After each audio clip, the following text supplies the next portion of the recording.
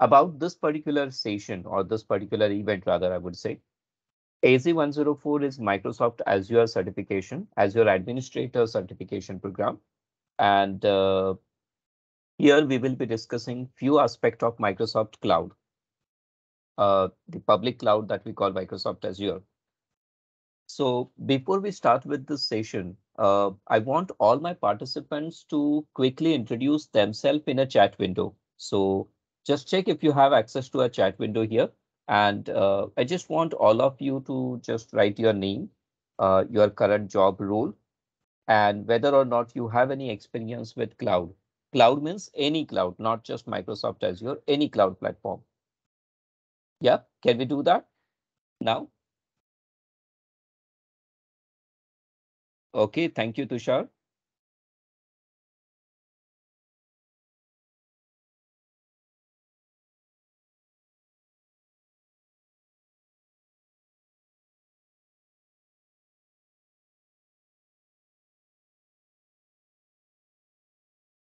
Okay, Vadiraj and Sunil Jadhav. Okay.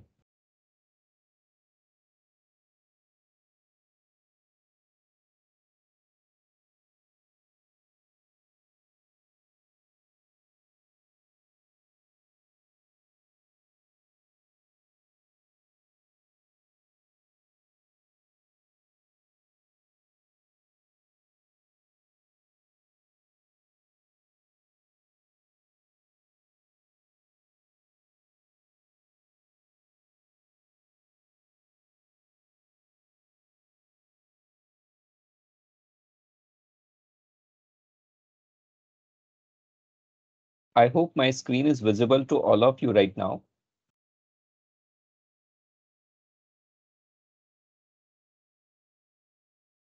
Yep, fine. So, okay, okay, yes. Thank you, Prasad, Pundalik, and Sudhakaran, Sajid, Pankaj, and Sunil. Okay, fine. So we have DevOps, DevOps engineers, we have technical engineer, we have SAP consultant, senior tech lead, project managers, application developers. Okay, that's great. That's great. That's good. So before we start with Microsoft Azure, let us talk about little bit about cloud as a very general kind of a concept. What cloud basically allows us, or what cloud basically, introduced to us was a concept where your entire software environment or your entire environment servers could be made available to you on pay-as-you-go basis. So we have a vendor like Microsoft, for example, who have their own, data centers across regions,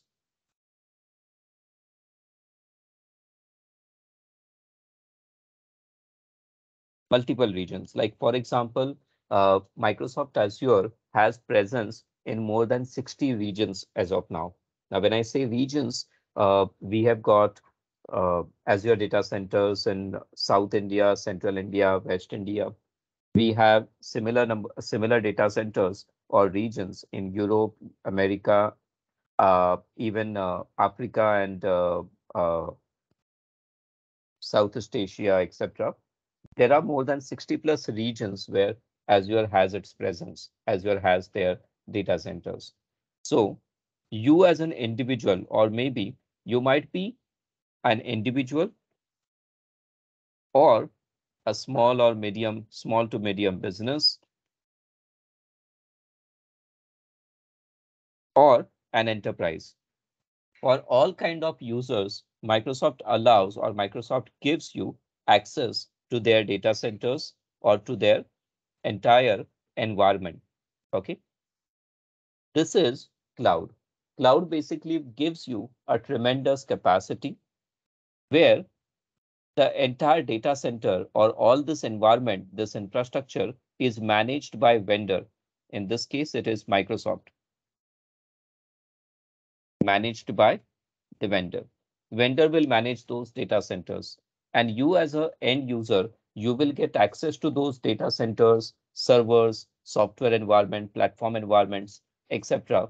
on, subscription basis. So what you just have to do is you just have to purchase a subscription, some kind of subscription, and that subscription will allow you to access all those resources which are available on these data centers. So Microsoft is basically giving you all those resources for use for deploying and managing your application and other type of workloads. This is better than acquiring all that software, hardware, setting up the servers and application environment yourself. It will be much faster and much more economical as well. You do not need huge investment in IT software and hardware to get started with your application. You can now build something and deploy it easily on cloud. And best thing is you just have to pay for the usage. Like for example, even if let's say you build an application and you were running that application for let's say just a 1 month, you will be paying only for that 1 month usage to your vendor, let's say Microsoft. Okay, that's the great advantage. If your application need to grow, and let's say you had an application which earlier needed 10 servers, and now because your application is growing, more number of people are, kind of visiting your application, you need more servers. And there is enough capacity available at all those data centers. Tremendous capacity or huge capacity available on those data centers. You want to run, let's say, 10 machines, you can do that. You want to run 1,000 machines, you can also do that. Rather, scaling from 10 to 100 or 10 to 1,000 is actually a lot easier when you are on cloud, because it's the vendor, Microsoft, who's actually managing all those software and hardware environment, right? You will be given an interface, maybe like a web-based portal or PowerShell or CLI or some third-party tool, right, to manage your cloud-based resources. So this is what cloud is all about. Cloud gives you scaling, cloud gives you higher capacity, pay-as-you-go basis cost model, where if you are using a particular service for, let's say, 10 minutes, you will have to pay for that 10 minutes. And if you don't want to incur any more cost, remove that service or undeploy it or deinitialize it, remove it, and then you can save on the cost. That's the another benefit. Anyways, let's get straight to Microsoft Azure now. As you already know by now, Microsoft Azure is a public cloud from Microsoft, and it is available at 60 plus regions. So let me show you something about Azure regions here.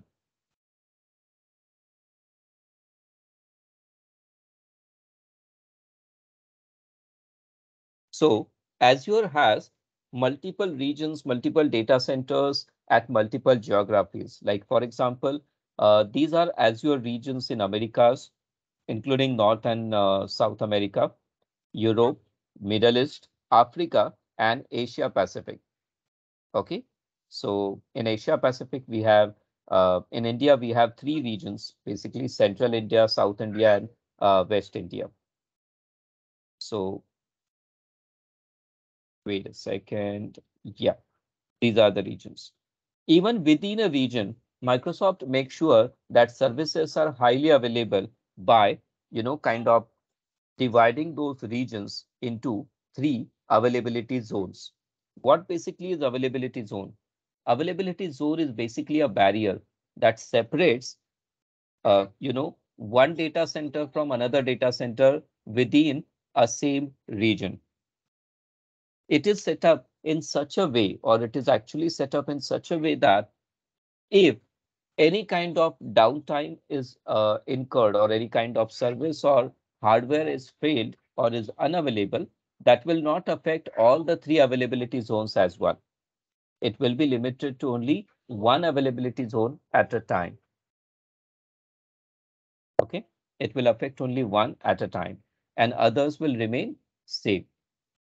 Any kind of disaster, any kind of unavailability, it will not spread from one availability zone to another availability zone. You can spread your application workload, your servers in such a way that any kind of downtime in one availability zone will not take your entire application down. Why? Because there is another instance running in zone 2 and zone 3. That precaution you can take. We will talk about this availability zone more once we start discussing virtual machines. Okay. Once we start discussing virtual machines, we'll know more about these availability zones. Now, so let me minimize this. Okay. So how do I get the Microsoft Azure subscription now? There are multiple ways you can get a subscription for Microsoft Azure. Number one, you can try free trial. Azure free trial. Okay. Or you can use Azure Free Pass or Azure Pass. The difference is Azure Pass is basically a sponsored subscription. Okay, so there are chances for many of the Microsoft trainings and events. Microsoft does offer, or Microsoft partner like Synergetics is a one learning partner. They do offer Azure passes so that you, an individual user, can create a subscription for 30 days, use all the Azure services which are available to the free pass subscription or free trial subscription for 30 days. Okay, so I guess Chaitali has already mentioned about Azure Pass earlier at the time she was introducing or she was explaining you information about this session. So Azure Pass is basically a free subscription that you get, allows you to access Azure services for 30 days. Another way you can get Azure subscription. Now, if you are not an individual, but if you are a small or medium company organization, then you should go with retailer or retail subscription, or you should go with pay as you go subscription. So with pay as you go subscription, you create an Azure subscription and register it with a credit card. And every month, whatever resources you have consumed, Microsoft will automatically debit or automatically deduct that particular amount from your card. Okay, that is pay as you go. You can also get into some kind of cloud partner or use some kind of cloud partner who will manage your Azure resources on your behalf. Okay, that approach is there. And then there is third type of Azure subscription type, which is for large enterprises. We call it EA, which stands for Enterprise Agreement.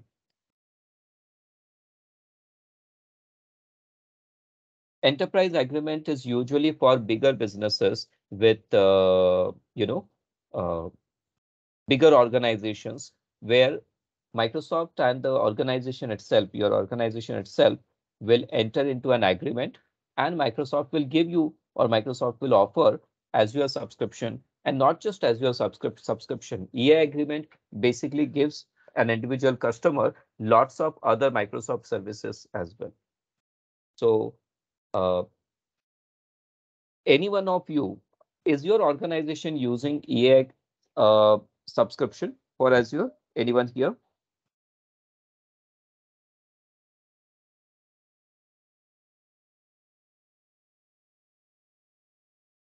CSP, okay, cloud service provider, CSP. Yeah, that's right. Okay, so organizations will either use CSP, a retail subscription, or they will go with enterprise agreement. Okay, but for you and me, individual people, we could go with free trial or Azure Pass. You can also go with retail pay as you go subscription. You just have to pay the monthly charges for whatever amount of resources you consume. Okay. Now let's see about AZ-104. This AZ-104 certification program has few modules rather that we will see one by one. This is actually the agenda for our today's session. So let me just put it here. That's the agenda. The very first thing that we are going to discuss now is managing Azure identities and governance. And then we will go and start discussing how do we implement and manage Azure storage.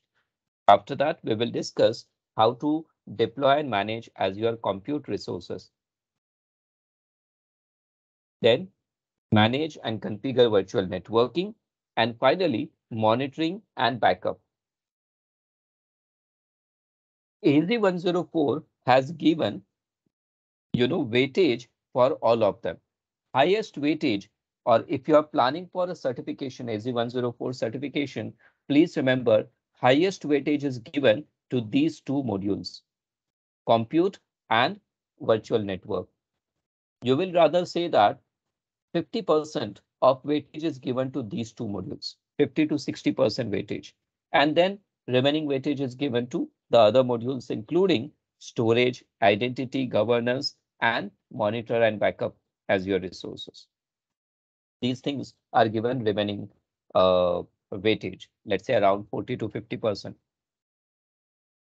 So how many of you are, kind of planning for AZ-104 exam certification?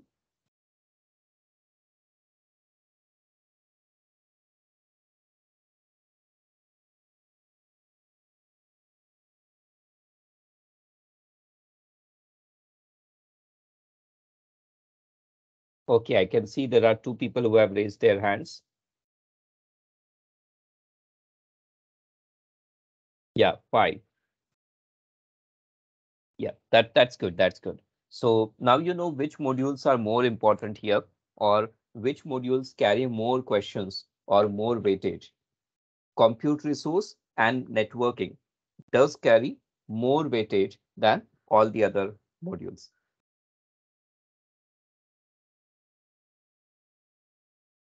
Okay, fine, fine, fine. Yeah, that's fine. That's fine. So let us start with managing Azure identities and governance. Now, before we start with this module, I just have a very small question for you, and you can answer on a chat window immediately. Do you know what is Active Directory? What kind of tool it is? And do you use Active Directory directly or indirectly?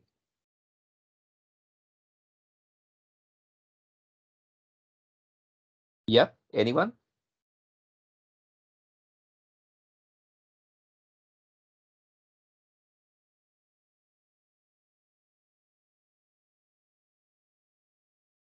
Yes.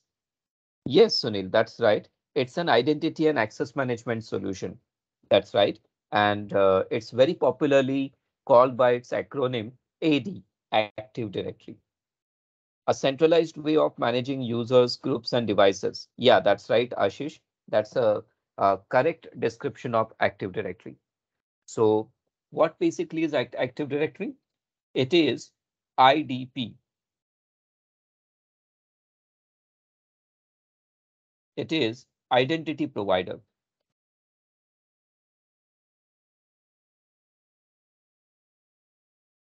Okay. Or you can say a tool that will manage user identities. And as somebody has rightly mentioned here, Ashish has already mentioned here. Thanks, Ashish. So when I say identity, it doesn't really just mean user identity. Identity can be of user or an application or a device. So Active Directory is not just managing user identities, that is username and password, but it can manage application and device identities as well. And do you know that many of your organizations, many of your companies, you are directly or indirectly using AD, Active Directory. Now, what is good about Azure? Azure provides a cloud version of Active Directory. We call it Azure Active Directory. How it is different? Azure Active Directory is basically a multi-tenant cloud-based identity provider. Okay, a cloud-based identity provider. It means you don't have to install it anywhere. Do you know that the other Active Directory is called Windows Active Directory? and Windows Active Directory need to be installed somewhere on your on-premise Windows machine. By the way, do we have anyone here who has worked with Windows Active Directory? Like created users, imported users, or did any kind of management activity with Windows AD? Anyone?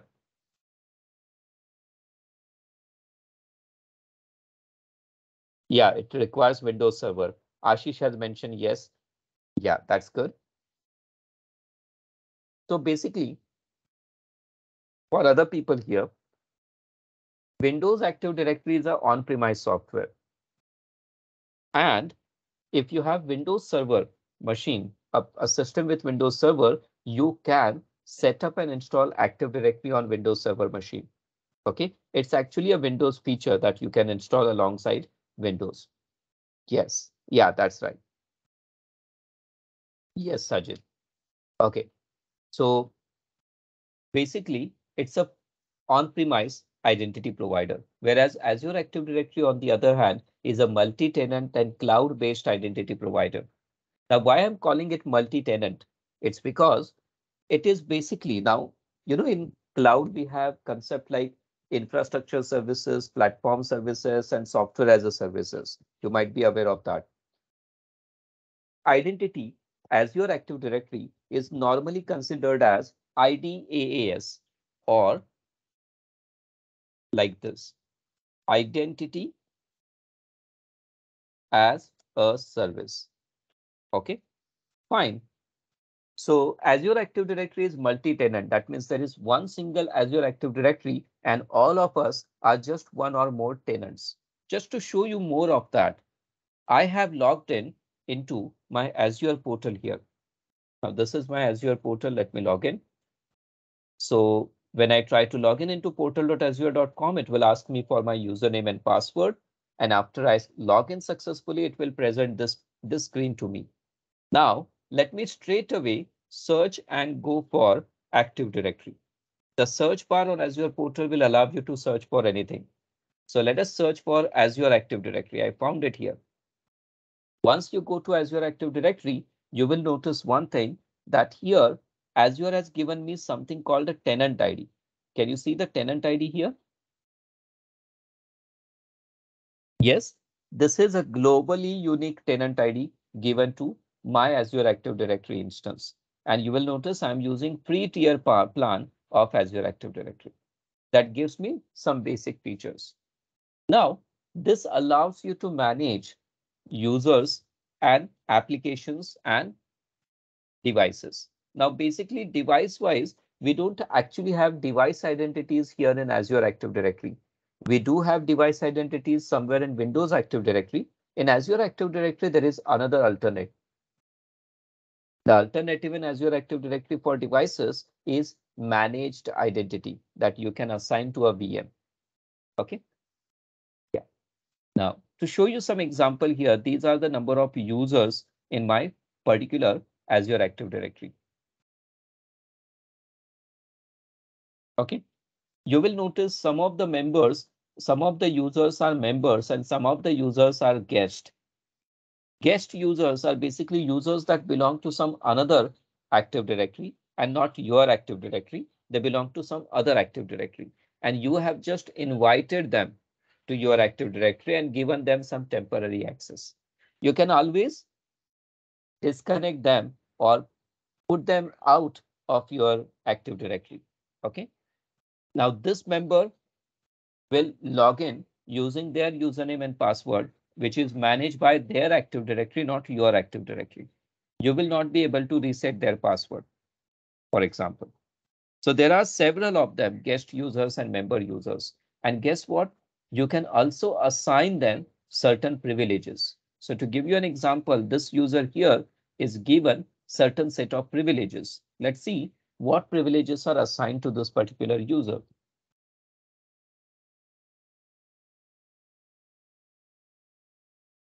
This particular person is a global administrator. That means this person can pretty much do anything with this particular Azure Active Directory. Can invite users, can invite a list of users, group of users, several users at once. We call it bulk import. Okay. or create bulk users, right? Change their permissions, role assignment, etc. So this is Azure Active Directory, identity management. Here, for identity, we have users and we have applications as well. Let's look at applications here. There is no application currently registered here, or I have not linked it with any third-party application as of now. But all the applications linked with your Active Directory will appear here. Oh, I guess I'm looking at applications registered for particular user. Let's go back to Active Directory and then go to applications. Okay, there are some enterprise applications which are ready to integrate or which are available to me, basically. Yeah, these are the applications I have created some time back. Most of them are no longer needed, actually. You will notice, for example, this one was created long back in year 2018, and I don't think I need this anymore. So should I do then? I guess I can safely go and delete this application. Now, whichever application is actually using this particular identity, what will happen if I delete this identity from here? Okay, it is now in a properties panel. Fine. Any application who's using this particular service principal will lost its given permissions and access. Okay, looks like I have given this, or I was using this in my on-premise Java application, and this application is no longer there. So I guess it is safe to delete this particular identity. Now, if any application is using this identity and tries to use my Azure resources, the request will be rejected because identity is no longer there to support it. So there are several of them you can see here. And in case if required, you can add a new application identity from here. Is it possible to integrate it with third-party identity providers? And answer is yes. You can link it with some other third-party providers like SAP, Oracle, Google, and AWS Cloud. There are lots of other applications to connect, like third-party tools like Box, Atlassian Cloud, Cisco, okay, FortiGate, Google Cloud, and lot many other vendors are already supported here, as you can see. Okay, fine. So Active Directory is basically an identity management.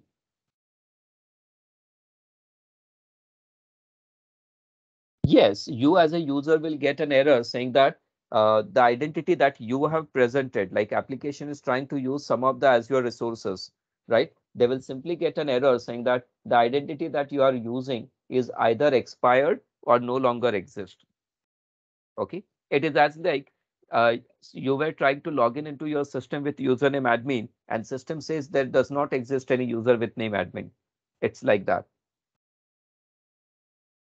Okay. Yeah. So this is Azure Active Directory. Now, about the governance. Other than Azure Active Directory, Azure has separate governance tool. Now, oh wait, before we go to governance, let's talk about RBAC, role-based access control. Now, I do have an Azure subscription and I do have an Azure Active Directory which is linked to that subscription. So let me go to the subscription part here. Let us search for, wait, looks like search bar is not working. Yeah, here I have it already. This is my subscription, Visual Studio Enterprise. I have a MSTN subscription here, and you can see this is my subscription status. Let's straight away go to Access Control, IAM, Identity and Access Management Console for my subscription. Here I can see how many members or how many people from my Active Directory have access for this particular subscription. So let's get a list. Can you see here how many of them can access this subscription? And what is their role? These are all applications that can connect with my Azure subscription. And you can see all of them here.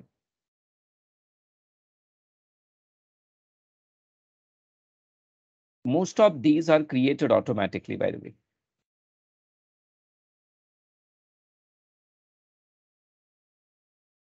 I guess these are created when I was trying to, kind of deploy some application on Azure, and I was given some Azure, you can say, application uh, identity so that deployment will succeed. I don't actually need many of them. I can safely just go and delete them from here, and it will just still work fine. It is actually considered a good practice, or it is rather considered a best practice to remove all the unused identities from your Active Directory. What is the risk that you will get if you don't delete old unused identities? What's the risk in keeping them?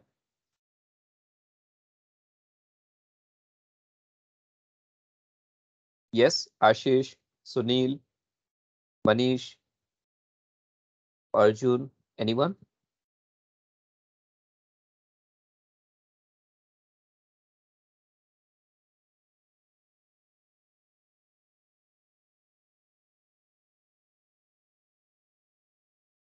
What do you think will happen? No, it's not about cost, basically, Tushar. The thing is, old identities which still have access to your subscription could be a security risk. Yes, it is rather considered a best practice to periodically go and delete unnecessary, or you can say access permissions which are no longer needed, or identities which are no longer needed. Yes, 5 years back, I read some news from some newspaper, and that news was about a kind of a scam or fraud one person did to her company. There was, means one of her friend left the job, and she somehow was able to, manipulate some of the HR accounts and was able to draw salary for a person who has already left organization 2 years back. I don't remember more details about it, but I read this news on a newspaper article, and this article itself is more than 5 to 6 years old now. So I don't know more details about it. So this is kind of a risk. The identity, the user or the application is no longer there, but its permissions are still there, and somebody can misuse those permissions. Okay, so fine. So it maintains, and you can see all those service principals and everything is already listed. Now these are the users. Can you see here? I have also assigned some users. I have also assigned some kind of reader permission. Do you know what is reader permission? Any idea? What is reader permission? What do you think reader permission will do? This time I want Pankaj to answer it. Pankaj?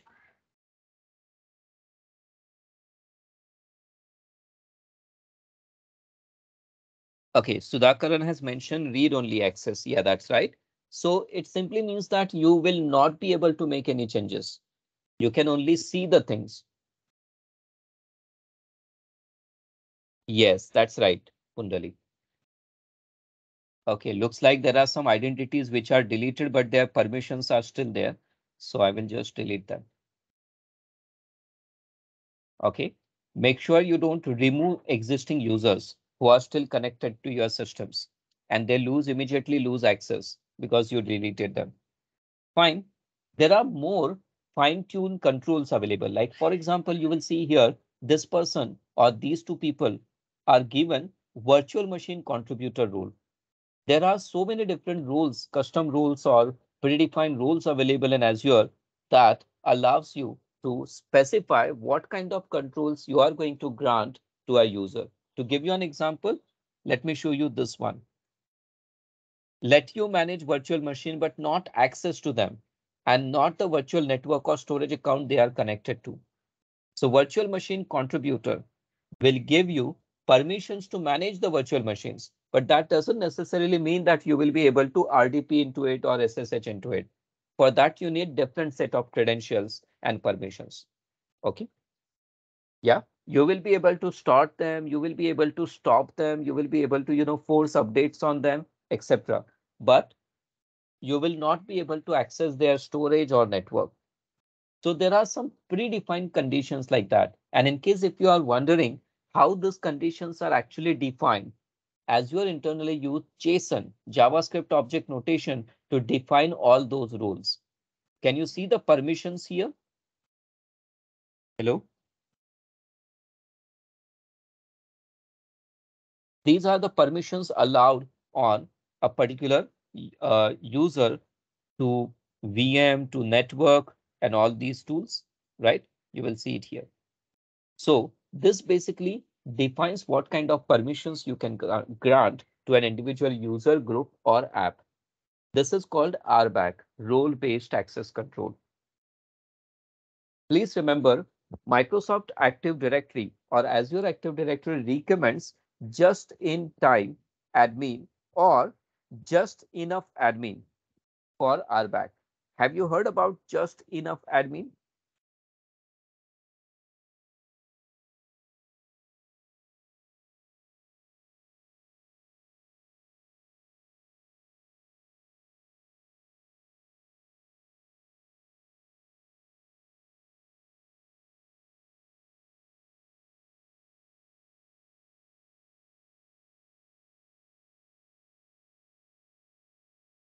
Just enough admin? Yeah, just enough admin. What exactly is this concept?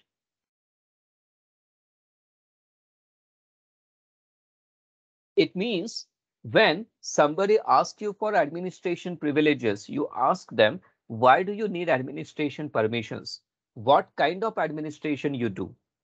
Are you going to just manage users? Then you should be user administrator. Yes.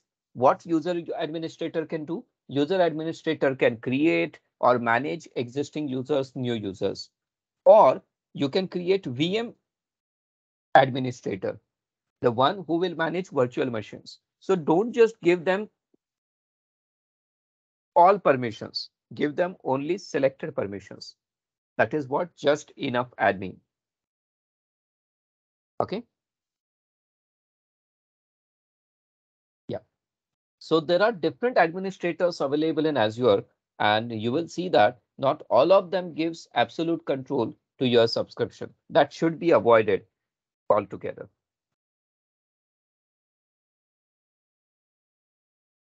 Okay.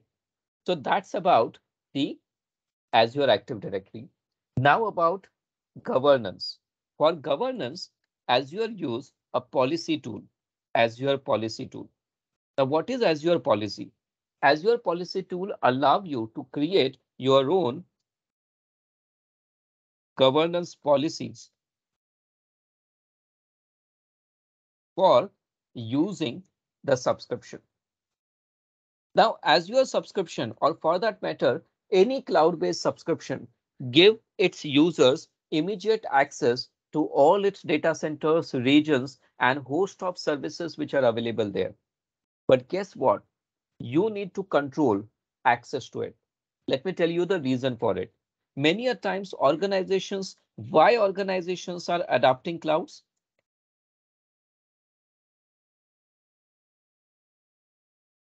One benefit is cost. Yes, but do you know that if you do not use it properly, cloud might actually result in higher cost than on-premise if you don't use it properly or if you don't set proper policies and conditions for it.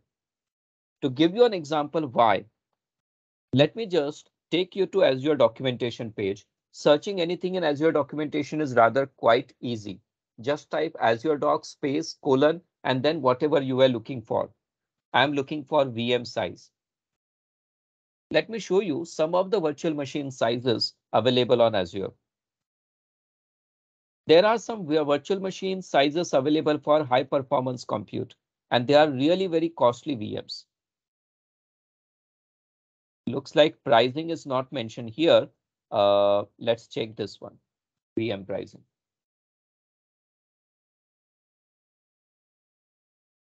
Yep. So what you are trying to use? Are you using Linux VM, Windows VM, which series you want? Let's say I want to use the E series VM in East US and I want hourly cost. So let's see this. Can you see the cost? Hello. Now, it's quite possible that your team might choose a higher configuration VM, or you might end up doing something called over provisioning. Now, what if your team selected the highest available VM size? Can you see the cost of this VM? It's $4.60 per hour, but it gives you 64 CPUs and 504 GB of RAM. This is random access memory, not the storage. Okay. Whereas the smaller VM gives us 2 CPUs and 16 GB of RAM for a fractional cost. Can you see that? Yes, it's very much possible that your team might do an over provisioning, right? Now, how do we control that? You can create an Azure policy that will put a restriction on subscription usage. Like, for example, you cannot deploy resources with this particular pricing plan, higher pricing plan, or you cannot deploy resources on a particular region, or while deploying a particular resource, you must enable certain optional feature. That can be the policies. So to give you an example policies. For example, backup for VM must be enabled. That could be a policy. So if you are creating a virtual machine, you must configure backup for a virtual machine. Yes, downward scaling is also allowed, Deepak. Rather, Azure actually has two different directional scaling, horizontal scaling and vertical scaling. Vertical scaling is where you increase or decrease amount of CPU and RAM. And horizontal is where you decrease or increase number of instances. Getting my point? So yes, downward scaling is also allowed and is actually recommended to lower the cost. Okay, because lesser CPU and RAM or lesser resources deployed equal to lesser cost you will be paying for the given service.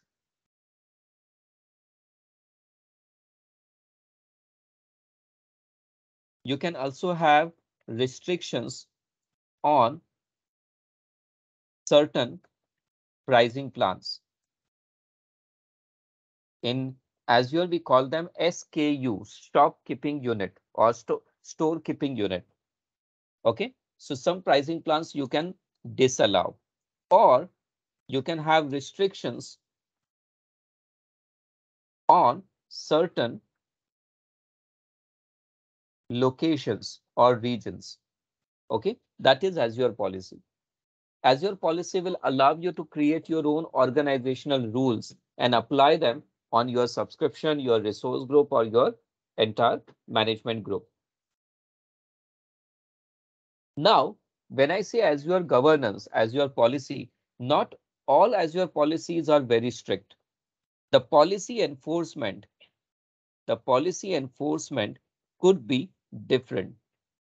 Like, for example, there is a policy enforcement type called audit. What is audit? In audit policy, it will not stop you from doing whatever you are doing. In audit policy, it will just check whether your newly created resource is abiding all the policies. If not, then just mark it as non-compliant. So if new resource doesn't follow the policy, then mark it as non-compliant.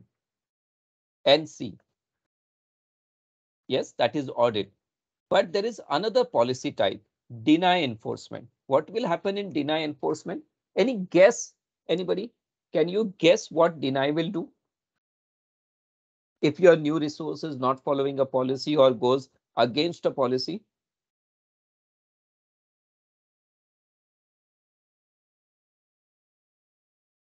No, it's not about access.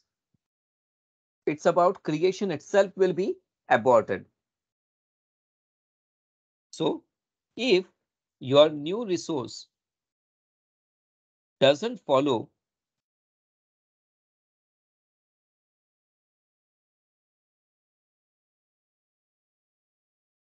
the policy, then resource creation itself is aborted or is cancelled. That means you won't be able to create the resource if the policy enforcement type is deny instead of audit. Am I clear?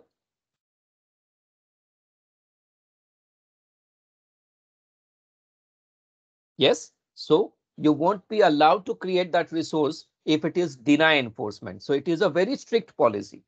It means Azure governance won't allow you to create a resource which doesn't match with the policy. It's very strict. It's not just going to mark it as non-compliant. It will not allow you to implement it at all. Now, I want to give you a small activity, right? I already told you how you can easily search anything on Azure. Just type Azure Docs, put a colon mark, space, and type whatever you are looking for. Now, I want you to search for the other policy enforcement types. I have given you only two policy enforcement type, audit and deny. Those are most commonly used policy enforcement type, but they are not the only types. Can somebody quickly search what are the policy enforcement types in Azure? Can you do that quickly? I'll give you 2 minutes to try this out.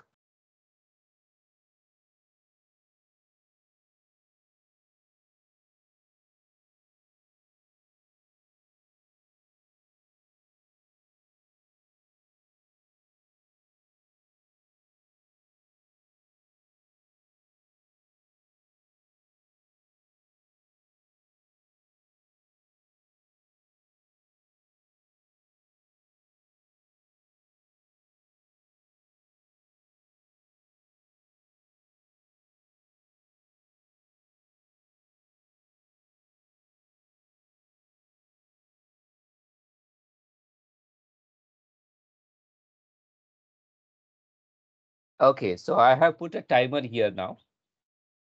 Wait a second, why it didn't start?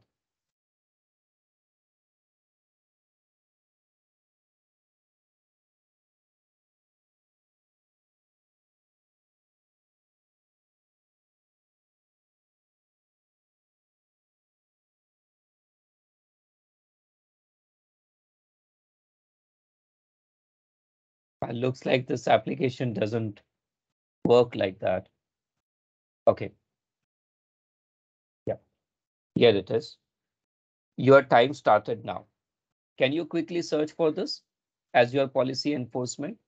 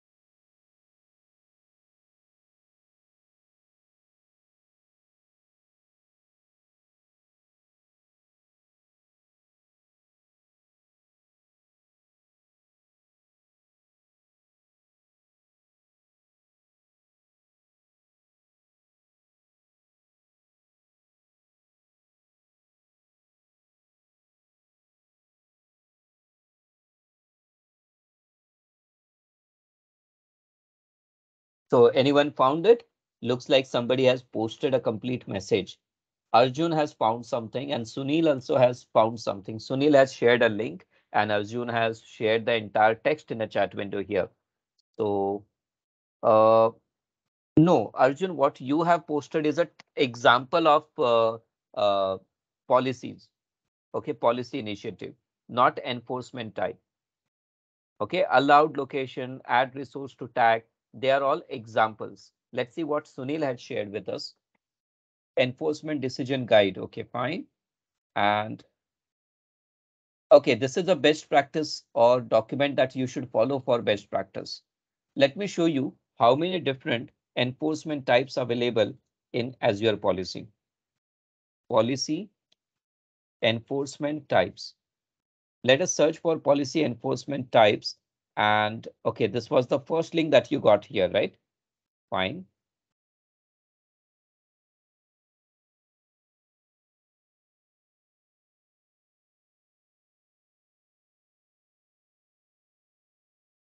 Yeah, these are the policy types actually. Can you see that, everyone? We have seen only audit and deny, but there are many other types like append, audit if not exist, okay, deny, deploy if not exist, disabled and modify. Okay, disabled means this particular enforcement should be disabled for a time being and it should not be enforced here, right? Okay, looks like Ashish has posted another link about enforcement models, enforcement mode. Yeah, this is right. This is right. This is the enforcement mode property. Okay, so this is how policy is defined. And inside that we have enforcement mode for assignment. You can keep it enabled or disabled, but this is only about enabling and disabling actually. The enforcement type are not mentioned here. Anyway, this is where you will see the list. Okay, I'll share the link with you. Here it is. These are the different enforcement type. Now let me give you a very simple example of one of the Azure policy. In Microsoft Azure, there is a concept of resource group, which is basically just a logical container that allows you to keep all your resources under one single umbrella or one single group, and you should be able to manage them, delete them, or recreate them, or maybe assign RBAC policies on them, or maybe you can create some kind of cost budget on them, on the resource group. So let me show you one example of a resource group based Azure policy. What I will do is I will go to Azure portal and I will search for policy here. Policy. I'm searching for policy, and this is the Azure policy tool. And under Azure policy tool, these are my policy definitions. You will notice there are lots of built-in policy definitions I do have. Let's see what all policy definitions are there. Yes, there are plenty of them. Let's use a policy definition that requires a tag. TAG, tags. Tags are basically key value pairs that you apply on a particular resource. So there is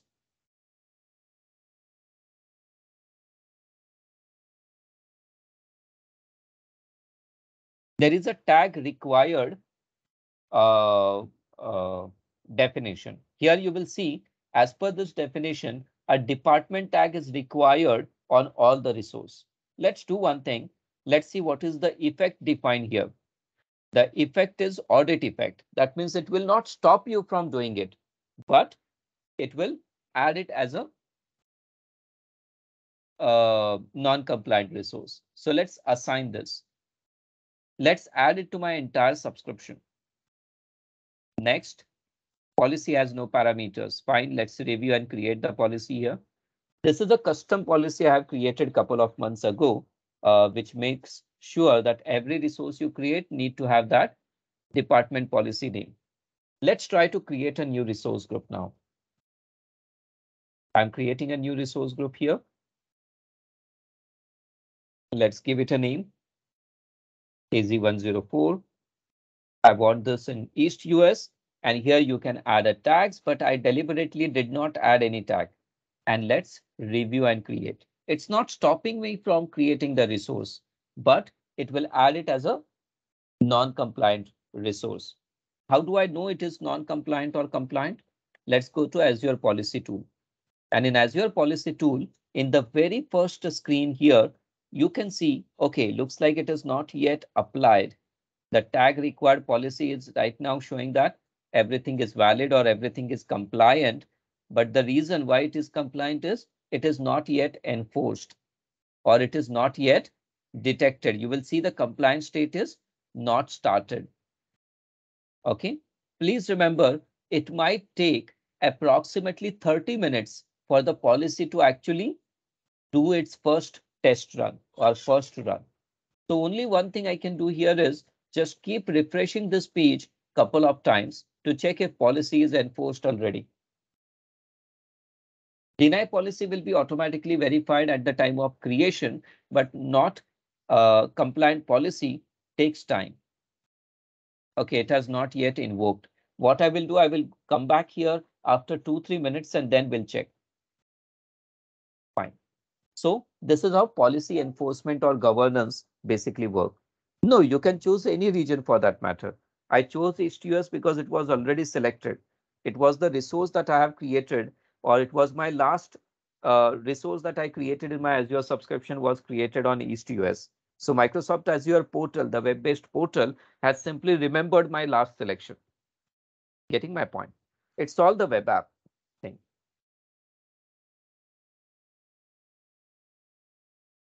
Okay, portal is just trying to guess that I want my next resources in East US. You can deploy it anywhere for that matter, whichever resource location is available to your subscription. Fine. So with this, we discussed our first module, which is Azure Identity and Governance. Governance basically means Azure Policy Tool. And what Azure Policy Tool does, it allows you to maintain internal governance.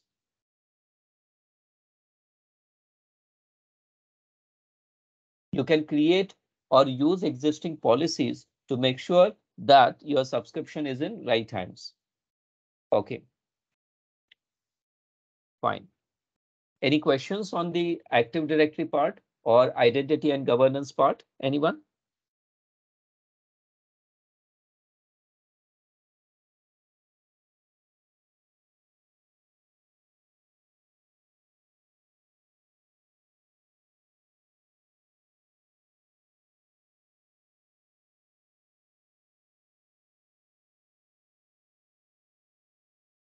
Yes, actually speaking, the policy that I have created is not only about resource group. It is about all kind of resources as well.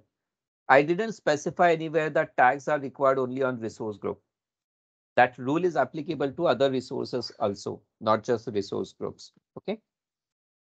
Individual resource like VM, app, or even data disk can also make this particular policy enforced on. Anyone else?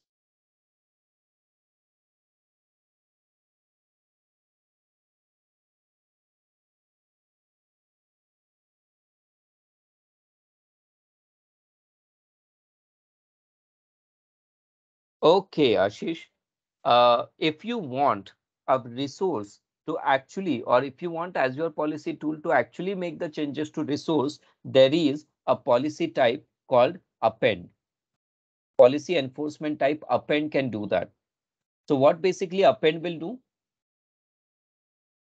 Append is used to add additional field to the requested resource during creation or update. Getting my point? Okay, append is not intended for non-tag properties. If you want to add a tag, you can just use append policy. What append policy will do, it will just check if tag is there for a resource, and if it is not there, it will add it automatically. Am I clear? So yes, we can do that. Yes. So I will just do one thing. I will share this link to you here. And what is great here is you might also get a demo here. How to guides.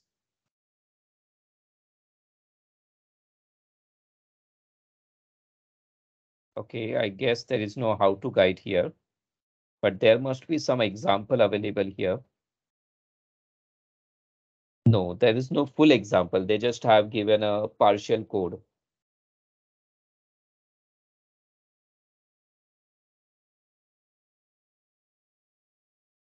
No, there is no demo actually on this, but this information is quite in detail here.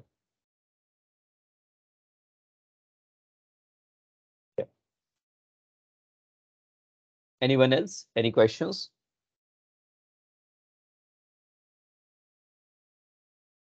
Yeah, sure. That's good. Fine. Yeah. Just give me a minute. Meanwhile, if you have any queries, you can post them here.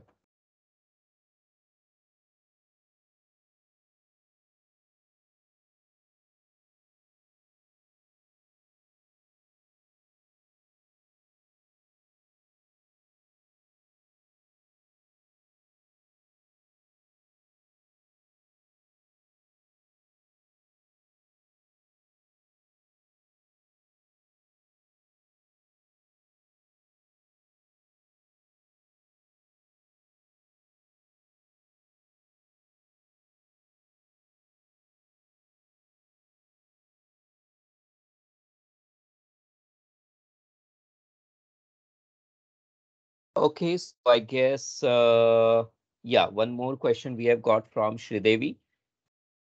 Definition type, there comes policy and initiative in Azure portal. What's the difference? Policy initiative is basically policy assignment. Policy initiative is actually a group which may contain one or more definitions. So what you do is you create a policy definition which contains what you expect or what you want as your governance to do, right? What kind of check it should run. Then you add it to initiative and you add that initiative to your subscription or resource group.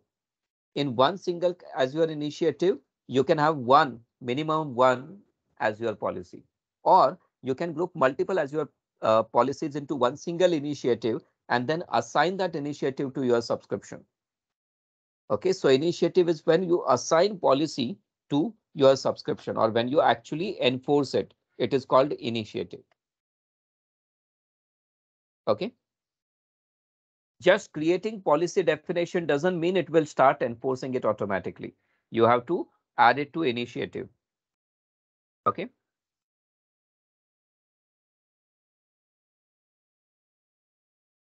Fine. So we will then move on to the next module, which is implementing and managing the Azure storage or storage. Now, whenever we talk about storage or whenever we talk about cloud-based storage, many a times people do compare cloud-based storage with other storage services like OneDrive, Google Drive, etc. But please remember, services like Google Drive or OneDrive are SaaS services, software as a service, whereas Azure Storage is an infrastructure service, IaaS. So what basically storage is? Do you know what are the pain areas when it comes to storage on premise or maintaining your storage on premise? Storage actually requires some kind of physical storage devices. And guess what? Any kind of hardware, let it be a compute resource, networking resource, or a storage resource or storage device. Every physical hardware, every hardware is subject to usual wear and tear, and they have their own shelf life. Like it may, kind of survive for, let's say, 2 years, 3 years, 5 years, etc. Right? Depending upon usage and handling, etc. as well. But hardware can get old, can have some problems after a couple of years of usage, after their shelf life expired, right? Normal wear and tear. Now, what if I tell you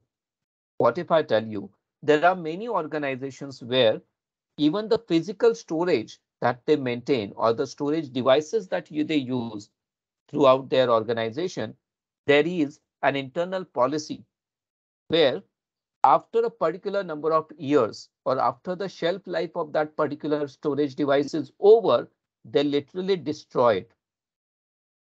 I was having this discussion with one of my participants in other training, and they said they literally drill a hole in their magnetic disk and then throw it away, making sure that data cannot be recovered by anyone from that storage.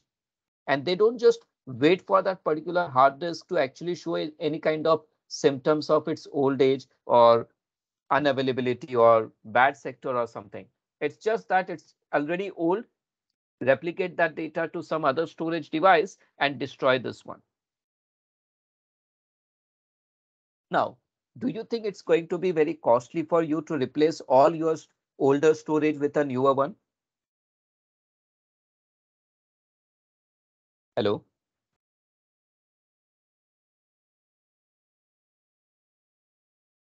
Am I audible to all of you?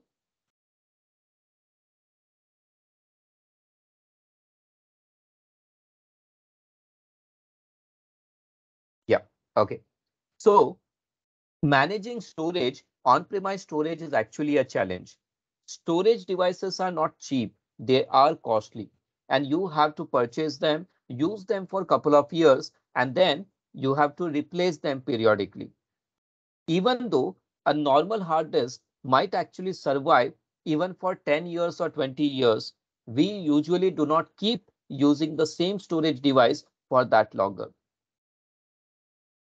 Okay.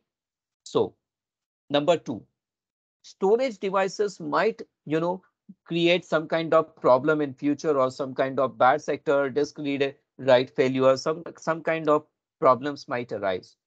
One very common practice many organizations do internally is they don't just store their data in only one hard disk. There is a concept of data replication. What is replication? Replication means keeping your data in more than one storage medium. What is benefit of keeping your data at more than one medium or more than one storage?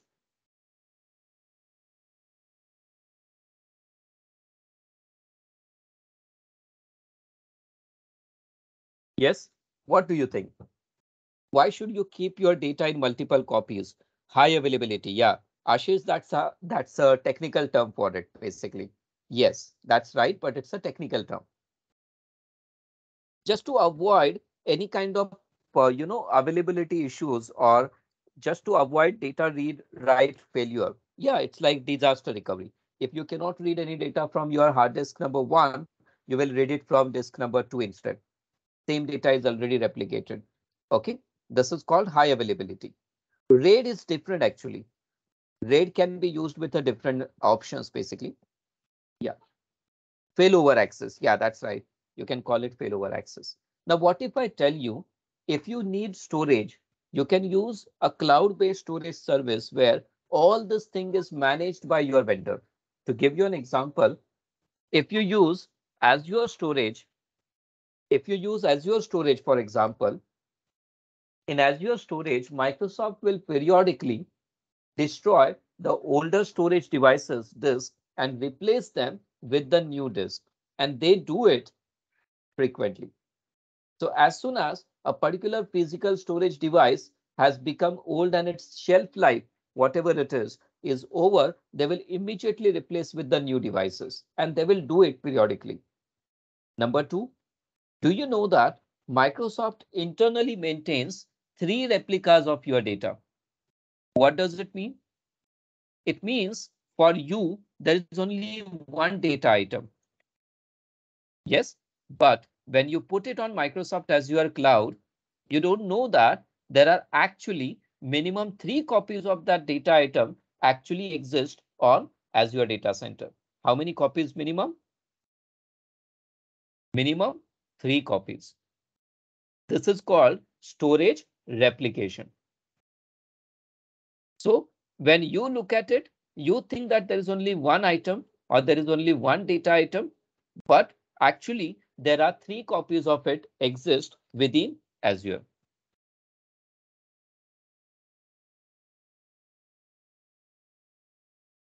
Azure storage service, we call it Azure storage account actually. Yeah. So it will ensure that there are always 3 copies maintained. Okay. And guess what? It's the lowest you get in Azure. You can actually go for another replication mode where instead of just 3 instances or 3 replicas, you will actually get 6 replicas instead of 3. Yeah, I will explain that, Deepak. Just give me a minute.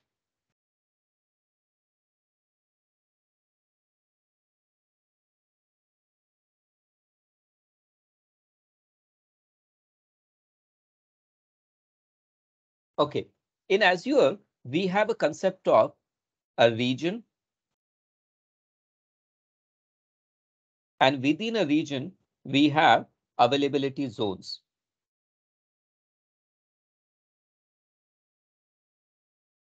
Let's see, this is Azure region 1. And then for disaster recovery purpose, you can have your data in two regions, let's say region 1 and region 2. In region 1, you have 3 availability zones. So let's say you have availability zone 1, you have availability zone 2, and you have availability zone 3. So in a given Azure, let's say region, there are 3 availability zones: availability zone 1, availability zone 2, and then availability zone number 3. And let's say you have similar setup in the other region also, of course. Now, Azure Storage Account provides a replication strategy.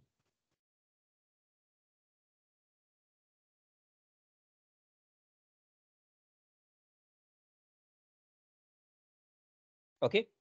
Now, there is a first replication strategy called LRS, which means locally replicated storage, where there will be 3 copies of your storage will be created, and all the 3 copies will be created in the same region.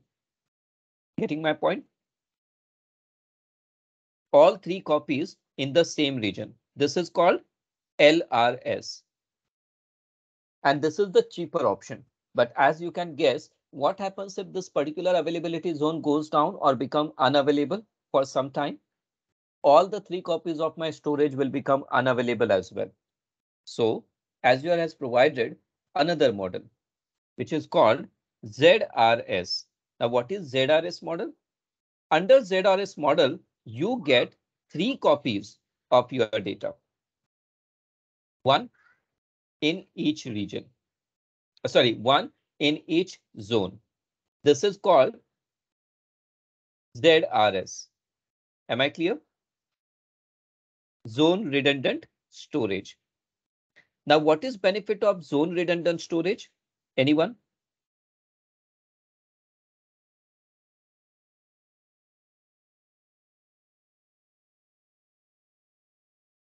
Yes. What do you think is benefit of ZRS here? This is what Sridevi you were talking about. 3 copies means 3 availability zones. Then yes, but then you will have to create it as ZRS, zone redundant, instead of LRS. If you create LRS, all the 3 copies will be maintained in the same availability zone. So do you want 1 copy in all the 3 zones, or do you want a different copy in different zone? If you want different copy per zone, use ZRS. If you want all of them in same zone, use LRS. LRS obviously is cheaper than ZRS. Okay. And then we have another replication strategy, which is called GRS. Now, what is GRS? In GRS replication strategy, instead of just 3 copies, you will get 6 copies. How it is possible to get 6 copies? I will explain. In GRS, you will get first 3 copies in one region, primary region. In primary region, you will get 3 copies. Okay, 3 copies in primary region. We call it primary.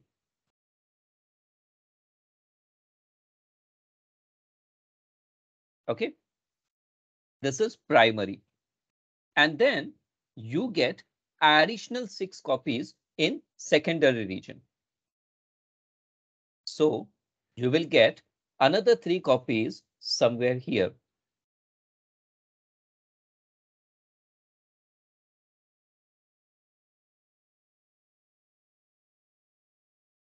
This is called GRS.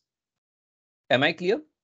So 3 copies in first region and 3 copies in another region.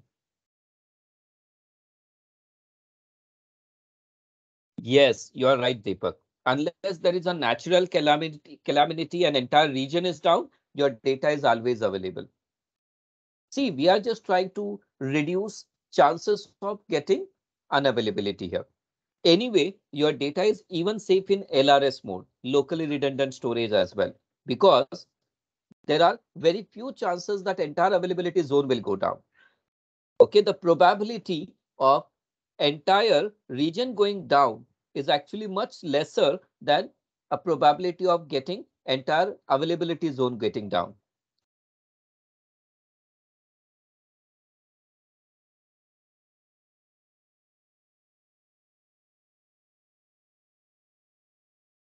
No, Deepak, there is no recovery system as such. If you want GRS, you can just scale up.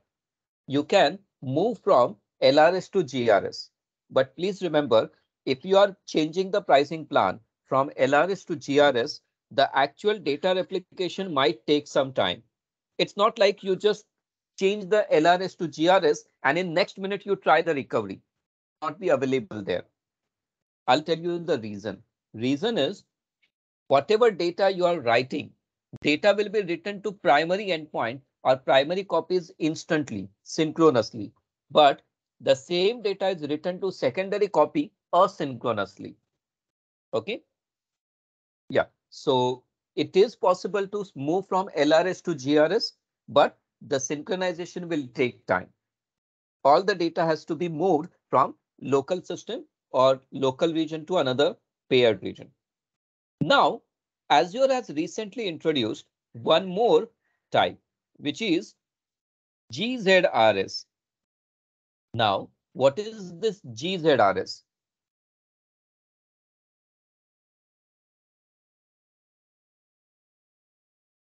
GZRS has made things even more complicated now. But what it does anyways, in GZRS, data will be replicated or data will be stored in multiple availability zones. Your data will be actually stored in multiple availability zones in your primary region. In primary region, data will be at multiple zones like this.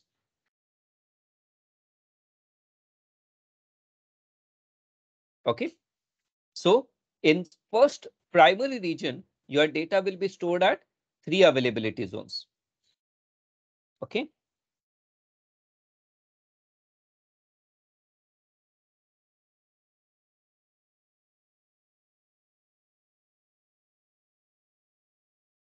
Okay. So we have GZRS here. This is the second instance. And this one here is the third instance. This one here is the third instance. Okay. Yeah. So this is GZRS. Now, in GZRS, in primary data center, you will get 3 copies at 3 different availability zones. But what about the second one? In case of second, all the copies will be at the same location. Getting my point? So in case of GZRS, you will get zone redundancy only in primary data center, not in secondary. In secondary data center, all your data is in the same region. Am I clear? Just give me a minute. I'll just share the diagram with you because I feel it's little complicated at first. So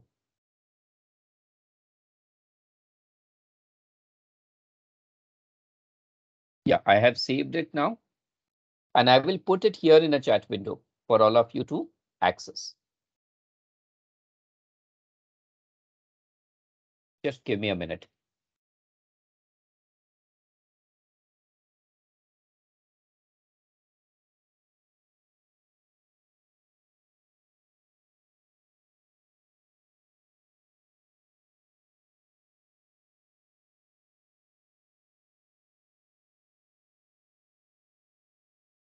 Yeah, GRS literally means globally redundant storage. What is globally redundant storage? It means It basically means that 3 copies of your data will be stored in your primary region, and there is additional 3 copies of data stored in another paired region. Okay, another paired region, there will be other 3 copies of data will be maintained. This is because in case if all the 3 availability zone, or if your data is not available, entire region goes down, you should be able to get the data from second region. And then there is GZRS, where local primary data center also data is put into 3 different availability zone, but in second region, data is stored in all in the same availability zone. There is no distribution there. I have shared the diagram here. I know it is little complicated. So can you see the diagram I have shared here in a chat window? Just give it a minute. Okay.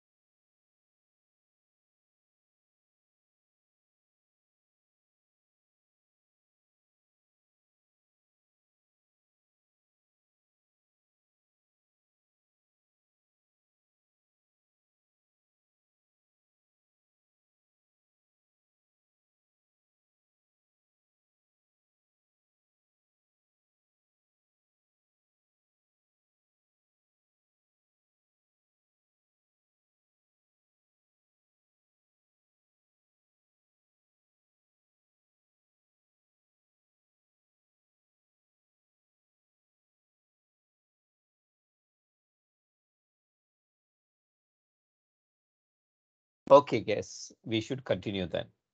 Fine. Don't worry, we'll take a break once we understood the storage types and storage services. Okay, just 10-15 minutes more. Yeah, am I audible?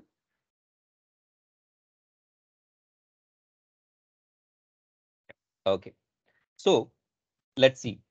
Azure Storage is a cloud service, infrastructure service. And when I say infrastructure service, Azure Storage actually provides multiple different types of services under the same service name, storage account. Now, what are the interesting services available under storage account? Once you create a storage account, under storage account, you get multiple different kinds of services. Like for example, there is first type of service called blob storage, which is basically used for raw storage. Blob storage is a raw storage. Okay.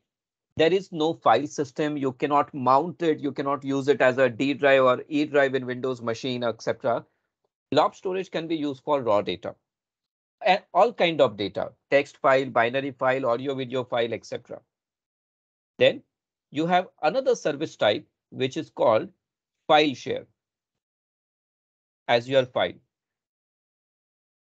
File share is very similar to blob, but with only one difference. It can be mounted as network drive inside your VM. Okay. And it also allows more than one application to access them.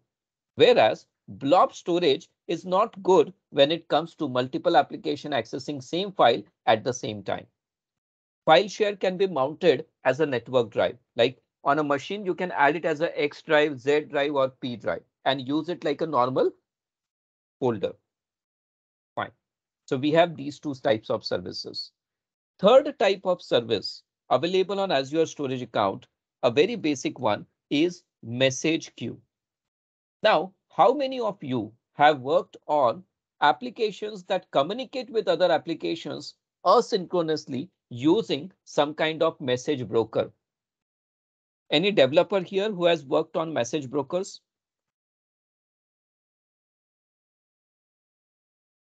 Hello?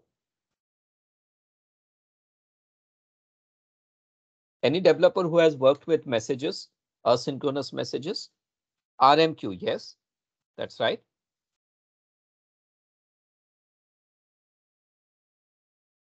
Yeah, I know that's RabbitMQ. R for rabbit. Message broker. There are lots of other message brokers, Bhavin. RabbitMQ is one of the very popular open source message broker. Yes, you can use Kafka, you can use Service Bus. Service Bus is an enterprise service, and it's much bigger and more robust service than Azure Storage Account message queue. Yes. So Azure Storage Account provides a message queue, a file show, a share, and a blob storage. There is one more, fourth service type. And this service type is for tables. These are NoSQL databases. So as your storage account, as soon as you create a storage account, you get access to these four types of services under one single storage account. But then how can a user or an application access this particular storage account? Now, so let me clarify one thing. A user can access storage account and all the services from the storage account using some kind of tool. Now, what kind of tool you can use? Tool number one, you as an end user, you can use Azure file copy command called AZC, Azure copy or AZ copy command. The AZ copy command is basically a CLI for managing your Azure storage. Okay, so this is option number one. Or you can use another tool called Microsoft Azure Storage Explorer. Let me show you Storage Explorer from Azure. Okay, wait a second. Looks like I don't have Storage Explorer, but I do have Azure Storage AZ copy.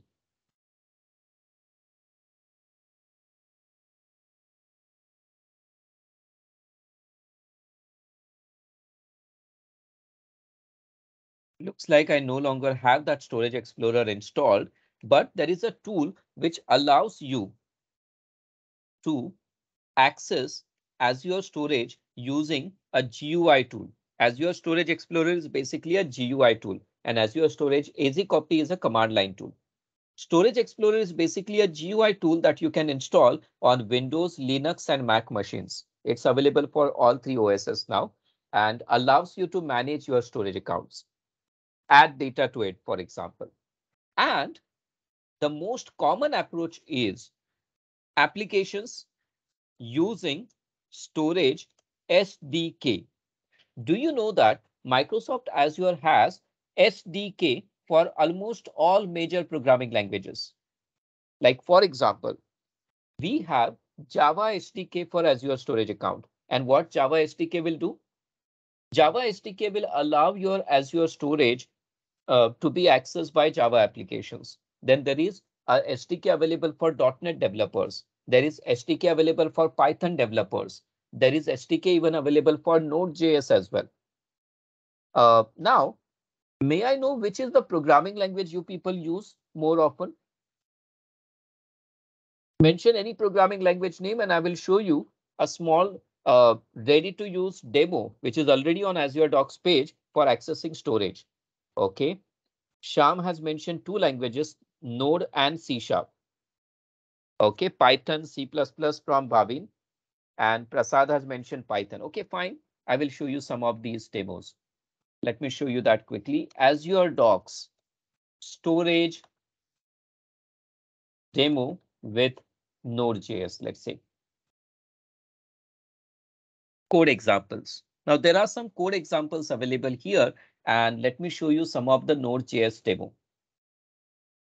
Like for example, okay, wait a second. Let's use. Yeah, you can see this, for example, is a small code that will allow your application to just see how many blobs are there in Azure Blob Storage or how many files are there in Azure Blob Container. This is the code, and you might have guessed it right. This is actually a Node.js code. This is basically a JavaScript code.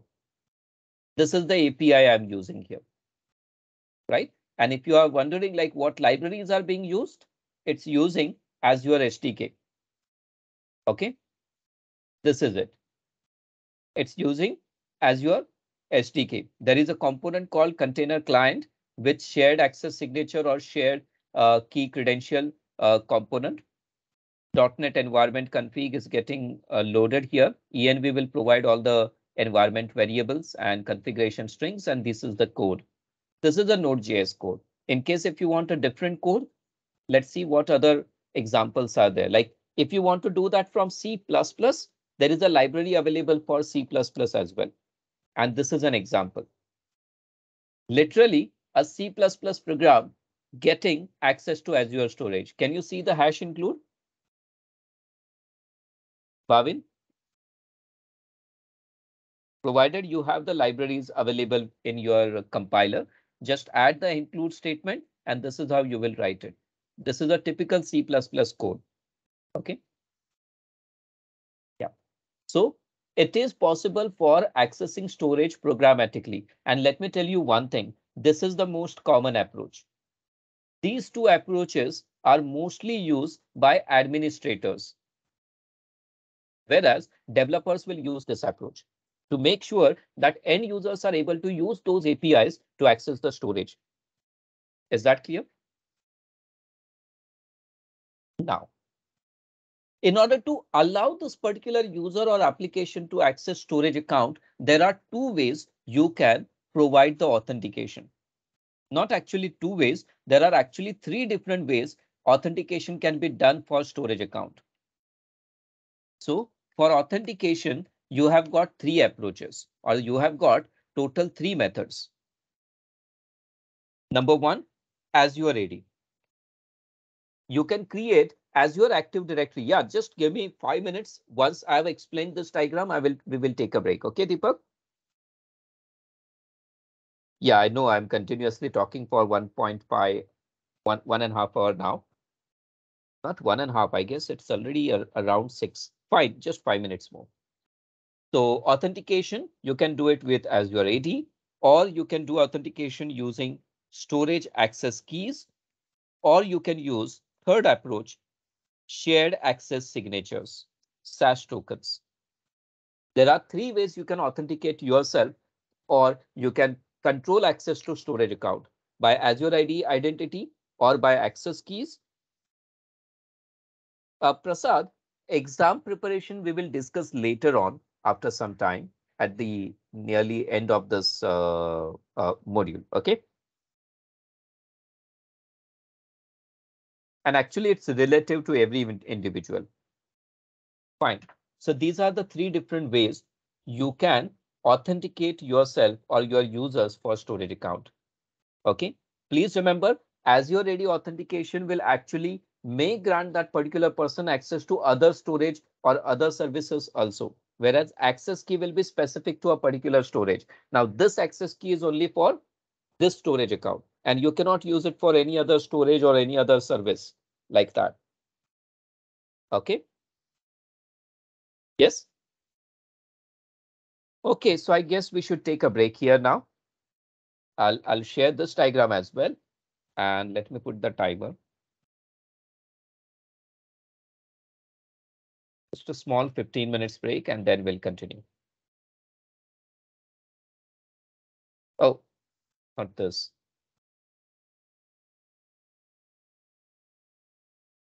Yeah, this is better.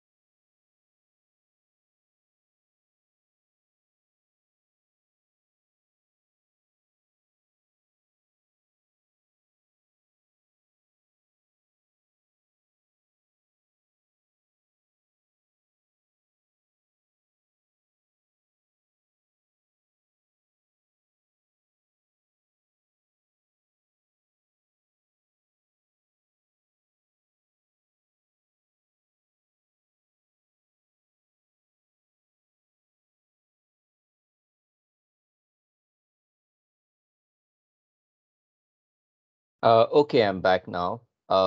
So yeah. So before we continue, I just a small reminder. Chaitali has posted a message in a chat, if you have seen that, about Microsoft official courseware. See, whatever I'm explaining to you right now using those diagrams and all, right? There is even more material, or if there is even more content available at Microsoft official courseware. You will get an official courseware from AZ-104, where you will get contents more than, I guess, around 1,000 pages, right? On AZ-104. Okay. And it does include, diagrams similar to this, lots of explanation about small things. Okay. Demos and labs, everything is included in that. So I would recommend all of you to please kind of submit the form and get this free MOC. Okay, fine. Let's continue now. I hope my screen is still visible to all of you, right? It's visible. Can we confirm? Is my screen visible to all of you?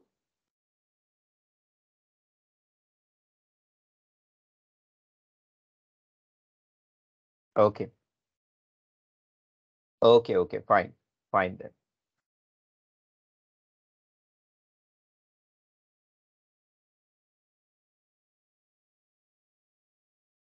Just give me a minute.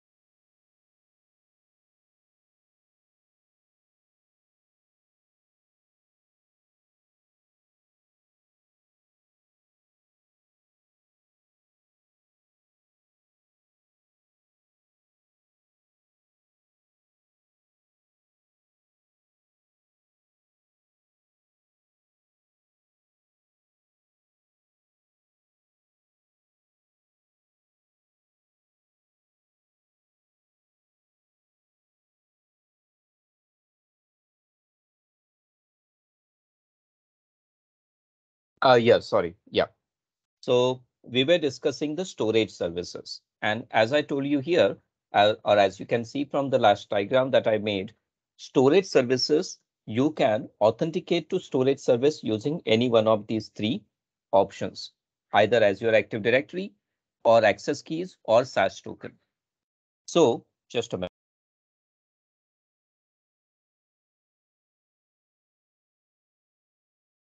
Okay. So you can either access them using access keys, Active Directory, or SaaS token. Now, blob storage is very popular storage service for variety of things. Like for example, what all things can we do with blob? Blob is used for many different things. Like for example, virtual machine disk are blobs, or the past DBs, databases or database services available in Azure use disk storage by default. Okay. Azure Blob can also be used for maintaining the logs, application logs. All that data is usually stored in blob storage.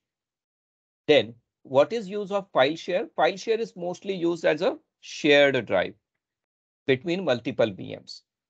Message broker is used for asynchronous communication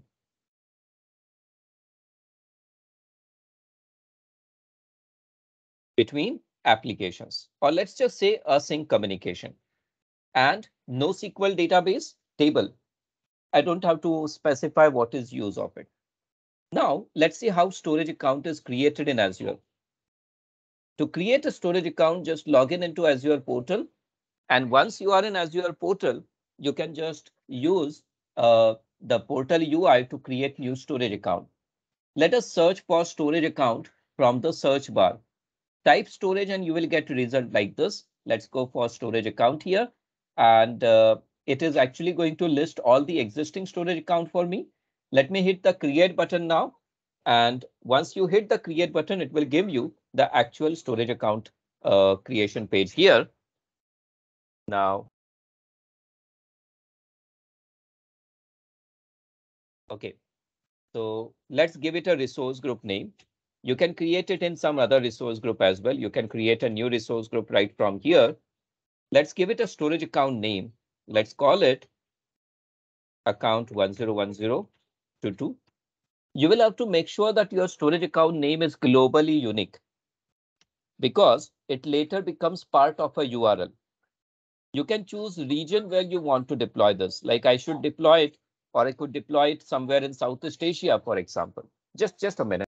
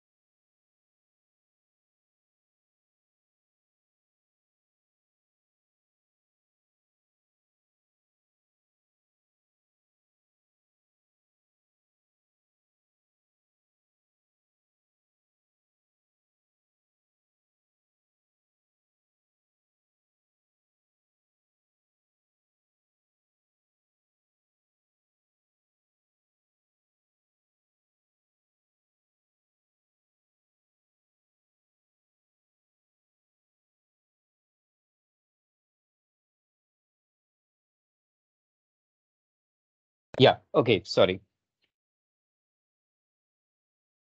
So we are creating a storage account here. I've given a unique name. Region, I have selected Southeast Asia.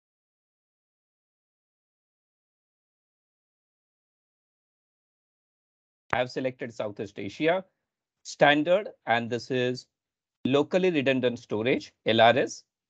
Next, there are some additional options you can configure here, like require secure transfer for REST API, enable blob public access. Just a minute.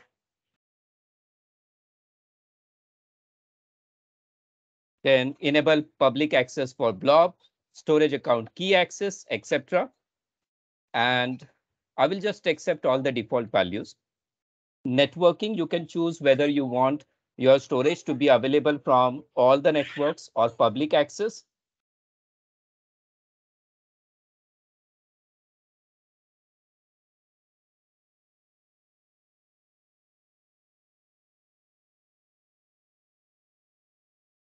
Okay, so enable access from all the networks. Then you can have features like soft delete to be enabled. Soft delete, what it means, it will not delete anything if you try to delete it on the first attempt. Whatever data you delete, it will be stored or it will be retained for 7 days.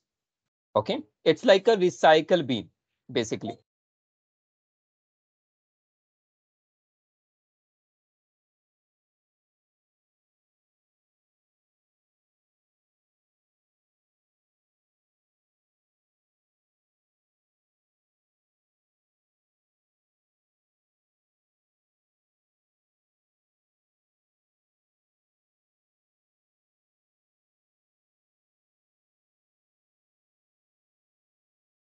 Okay, let's keep the default values for this.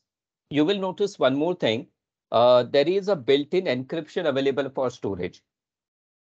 It is a feature that you cannot actually disable. You cannot say that I don't want encryption, but there are two options. Either you can use Microsoft managed keys for encryption, or you can upload your own encryption keys. In case if you want your own, you can choose customer managed encryption keys, but then you will have to assign or you'll have to create Azure key vault and upload your keys there on a key vault. Let's continue using default option, which is Microsoft managed keys. And now review and create. I'm planning to create the storage account. I'm going to create the storage account now. This is the resource group name. This is the location, and this is the account name. After I hit create, it will start creating storage account for me. Let's wait for it.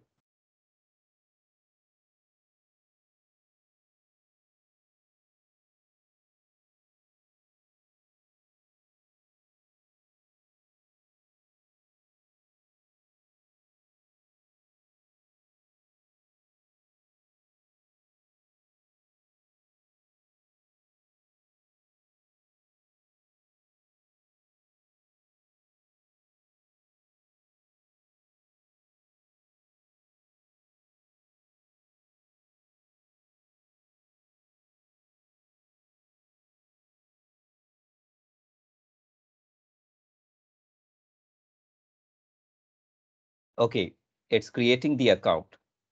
So this is going to be my account here. You can see account creation was successful already. And for this particular storage account, you will see the replication that I have chosen or selected is locally redundant storage. May I know how many replication copies or how many copies Azure is going to maintain for this particular storage account? Anyone? 3 copies. And this is LRS. That means all the copies will be in the same region. Okay. Now, if you want, you can just go to the properties section here and change the strategy here. Like, for example, let's go to the configuration tab under settings. This is the navigation bar for this particular storage account. And under the setting, you will see that these are some of the options you can enable, disable. And there is a drop down at the end. Can you see the options here? Hello? You can move from LRS to GRS. Can you see the option here? It can move from LRS to GRS. Now, right now, my storage account is empty. So if I do LRS to GRS now, it will be much faster. Okay, but I don't want that. Let's go to the storage. Don't want to save any changes. And for this particular storage, let's go to the properties panel. Where is the properties panel here? Yeah, endpoint, sorry, not properties, endpoint. And you will notice one thing, there is a separate endpoint for each service. If you want to connect to the blob storage, this is the endpoint. In this endpoint, The first part here is storage account name, followed by blob.core.windows.net. Similarly, you have one for share, file share, one for message queue, and one for NoSQL table. Can you see all the four endpoints here? Hello? And this is the reason why storage account name has to be globally unique. That means there must be no other storage account on Azure which uses this name. Okay, to make sure that this URL works. Okay, but just having URL is not enough. You need to have access keys as well. And let me show you where are the access keys. These are your access keys. This is the account name and these are the keys which are by default hidden. Let's show them. This is the access key which will work like a password or like a token. Yes, these are REST API endpoints. Yes and no. These are not REST API endpoint as such. These are basically connection endpoint. For the actual REST API, you have to refer to Azure Management API. Okay, to give you an example, let me show you that. Resource.azure.com. Okay, log in into resource.azure.com, and this is a panel that will show you the actual REST API that you need to use. Rather, there is no need to call these REST APIs manually. Instead of calling REST APIs manually, you should use Azure Storage SDK, which provides programmatic API or programmatic way to access the resources. Looks like it's still loading. Okay, will take some time. Here on the left-hand side panel, you will get all the list of resources that you can choose. Let's try to, okay, it's still loading. See this? Yeah, it's loaded now. Okay, so I'm looking at storage service. So it should be under Microsoft.storage. Where is the storage service? Here, Microsoft Storage. Fine. Under Microsoft Storage, let's see the operations. And these are the REST API endpoint or REST API for all the operations. So to give you an example, just to give you an example, this is storage endpoint or endpoint for actually performing write operation on message queue. This is for read operation on message queue. These are the real REST API endpoint, Ashish. Okay. Yeah, but instead of this, there is a SDK that you should use in your project. Okay, so storage account access like that. Now about other storage service like this is blob containers. You can create a container and add files to it. So let me add a container here. Let's call it images. I can make it private, which is default, or I can allow anonymous read access. Anonymous read means no authentication, just for reading data. Fine, let's try that. And in here, in images, let me upload some files. What I'm planning to upload here is, wait a sec, let's upload this image. Now, if I want anyone to access this image, I can do that. I have already given anonymous access. Let's test this out. This is the endpoint URL. Can you try accessing this URL from your browser? I have already posted it in a chat window now. URL which I have posted in a chat window, please try that. Are you able to access this image?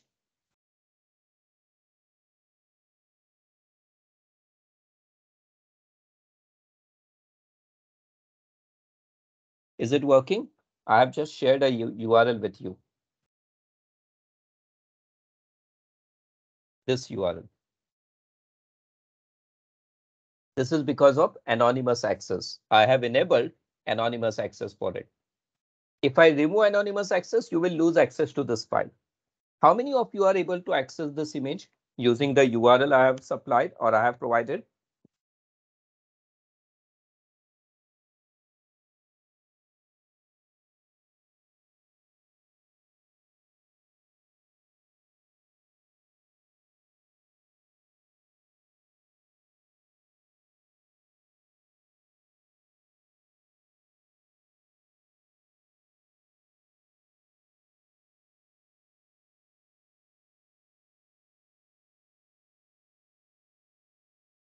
Okay. Okay. Anyone? I'm not getting any replies. Hello. Am I audible to all of you?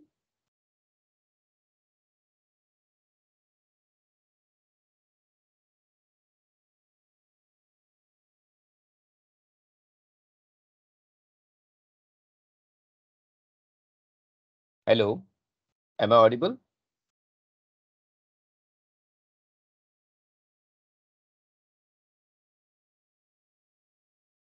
Okay, Pundalik, fine. So let's proceed now. So this is the storage service, Azure storage. Other than Azure storage, the next Azure service that we will be discussing today is deploy and manage Azure compute resource. Now, what are compute resource? In Azure, compute resources can be categorized as infrastructure as a service resource and platform as a service resource. So what exactly is the difference between IaaS and PaaS? Any idea, anyone, what is IaaS? Hello?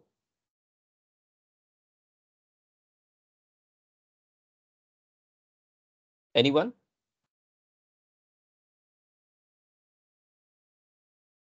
In IaaS, infrastructure module, you set up the servers, the load balancers, right? Traffic handlers, everything, and then deploy application. Whereas under PaaS, you do not manage the servers. What you do is choose the template, the ready-made template, or choose the right configuration and deploy your app.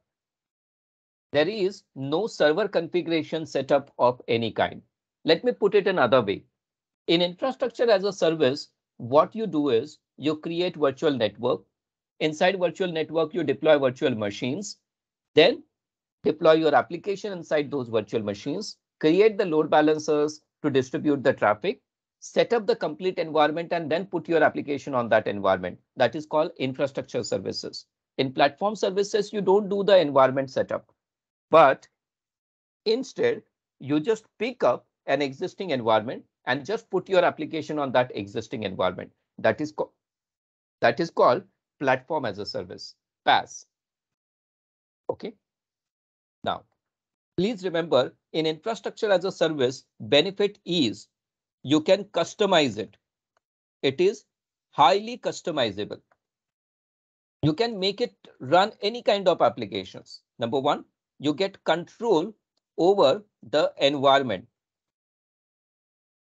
the actual virtual servers, right? But you know what is negative point about this?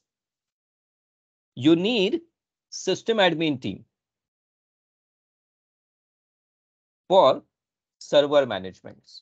For managing your servers, you need a team of system managers or administrators or IT operations team. Getting my point? Yes. Then what is benefit of PaaS? Number one, easy to use for developers. Now, why it is easy to use for developers? Because no server administration skill required. That means if you are a developer and if you want an environment, ready to use environment where you will just put your application and forget about rest of the things, server management and all, choose PaaS. But then there is one disadvantage of PaaS. And what is that disadvantage? Selected, or, it doesn't support old legacy runtimes. Rather, in PaaS service, there are multiple restrictions on what kind of application you can deploy. Let me give you an example of PaaS. One such example of PaaS service in Azure is Azure Web App. So let's say I went to the Azure portal as usual, and I wanted to create Azure PaaS service. Okay, so Web App. Let's go to the app services here. We are at the app service now. Let's click the create button here. And I'm planning to create a new app service here. There is even a free plan available. So resource group, I will choose AZ-104.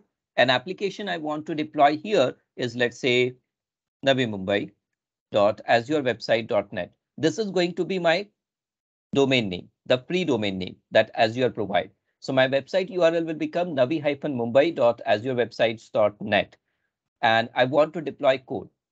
Now, this is what I wanted to show you. Can you see the ready-made environments or runtime stacks? If your application is using .NET 6 or 7, you can choose it from here. Or if you want ASP.NET 3.5, you can choose it from here. Am I right? But as you can see here, there is no support for old legacy technology ASP.NET 2.0. You just have to assume that this 3.5 should be backward compatible with 2, but that's just an assumption. Okay. Similarly, for Java developers, there are only 3 versions of Java supported here: Java 8, 11, or 17, long-term support. Any Java developers, by the way? Do we have any Java developers here?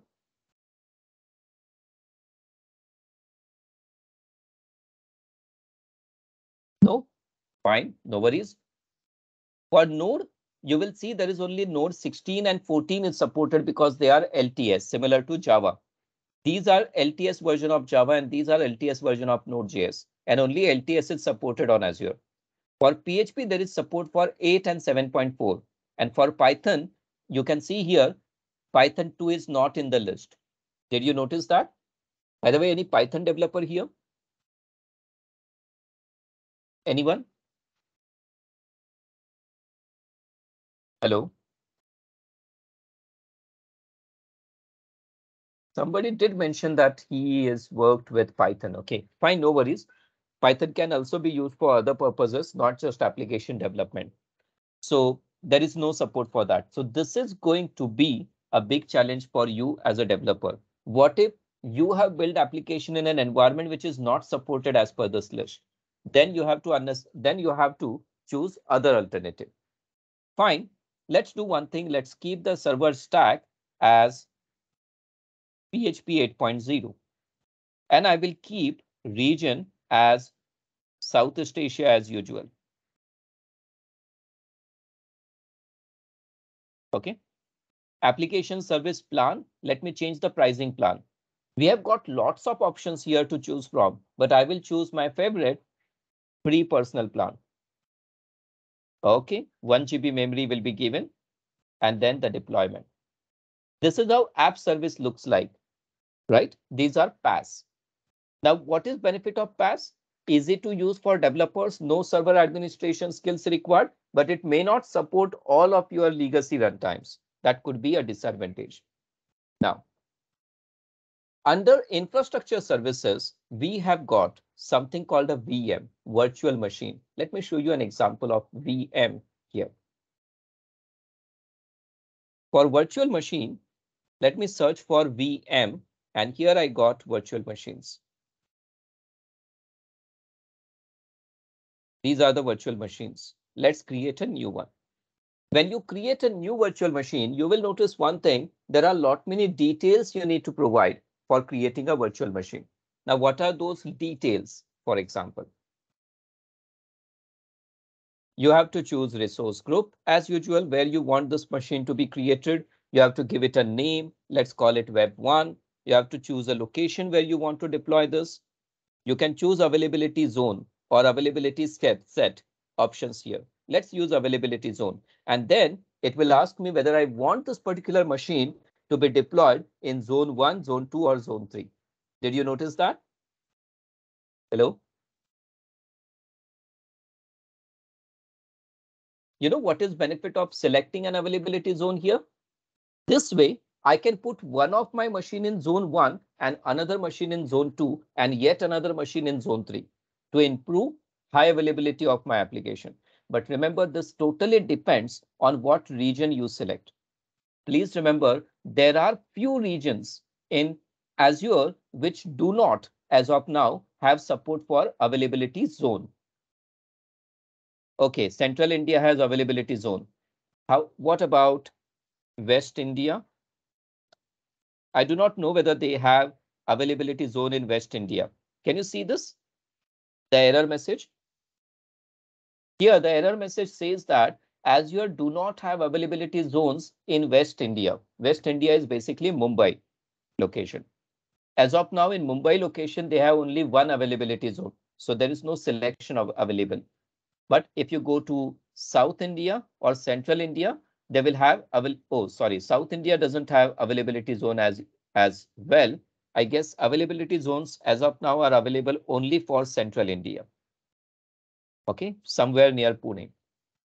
So there are 3 zones available there. So it depends which region you have selected. Yeah, that's right. Deepak, it's not called ping issues. There is another technical term for it, latency, high latency. But please remember, yes, but please remember, there are many occurrences where people actually choose a region far away. Now, there are 2 different reasons behind that. Number one, do you know that in IT, it's never black and white, like you choose this one, A or B. There are always many other factors. Like, for example, what if the latency difference between Central India and Europe might be, let's say, addition of 10 milliseconds. Now, there might also be possibility that a particular resource has lower cost in Europe West, okay, or UK West than, let's say, West India. So what you might do a comparison there. What you want? Do you want low latency? Then deploy it into the nearest region.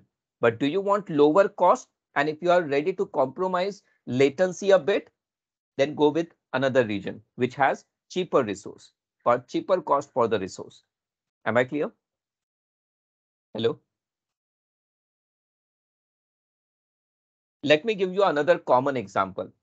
You must have noticed all my previous deployments, I either choose East US or Southeast Asia.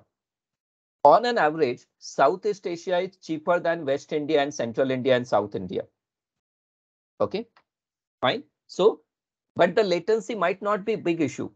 It's not that far away, kind of, right? Like Europe. Southeast Asia is actually geographically nearer to us. Now, don't measure the distance on a map. Okay, the latency is quite good compared to Europe. Fine. So we have this option selected here.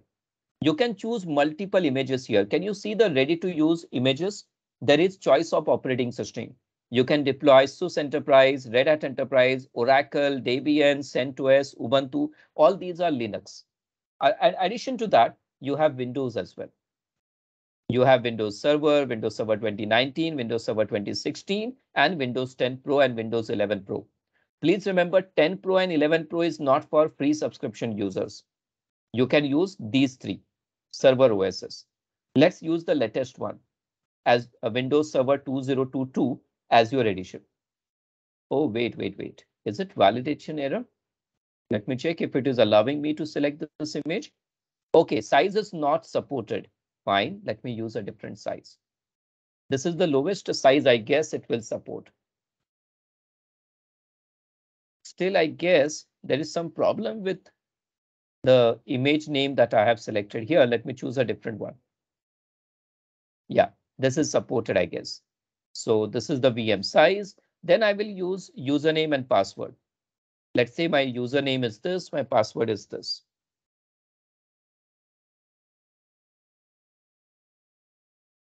I just have to type this username and password 2 times. Okay, keep the port RDP port open. Okay, then go to disk. It will be created under a managed storage account anyways. So whether you want to use internally a standard HDD, yes, magnetic disk for cheaper storage, and it will internally use locally redundant storage. So cheaper cost. Fine. Encryption is by default there with platform managed keys, Microsoft managed keys. Yeah, port open is there in basic tab. Let me go back to the basic tab. Can you see this? I want to keep RDP port open. You can also open them later via NSG, network security groups. Fine. Under networking, every virtual machine need to provide a network. So select a new network or existing network and a public IP address. Again, you can select the inbound rule here in the networking tab again. Under management, there are some additional options available. like you whether or not you want boot diagnostic to be enabled here, whether you want OS guest diagnostic. If yes, then choose the storage account where diagnostic logs will be stored. If no, no need to select anything. Do you want to add managed identity to this VM? Managed identity, yes, you can open custom port Deepak very easily after VM is created. Rather, opening and closing a port is a very common operation that you will do on a virtual machine. Okay, now managed identity will allow your virtual machine to get registered on Azure AD directly, so that inside the VM you get all the privileges to access your other resources. I will not use it right now for a time being. Advanced. Under advanced, you can add some applications or extensions or add custom data. Tags, if there are any, you can provide, and then review and create. First time you click review and create, it will do a validation whether all the values you have configured them properly. And if you have configured all of them properly, then it will go ahead and give you a message saying validation is passed. Let's click the create button now, and this will create the VM. Did you notice the cost here? 9.8702 rupees per hour. That's the cost.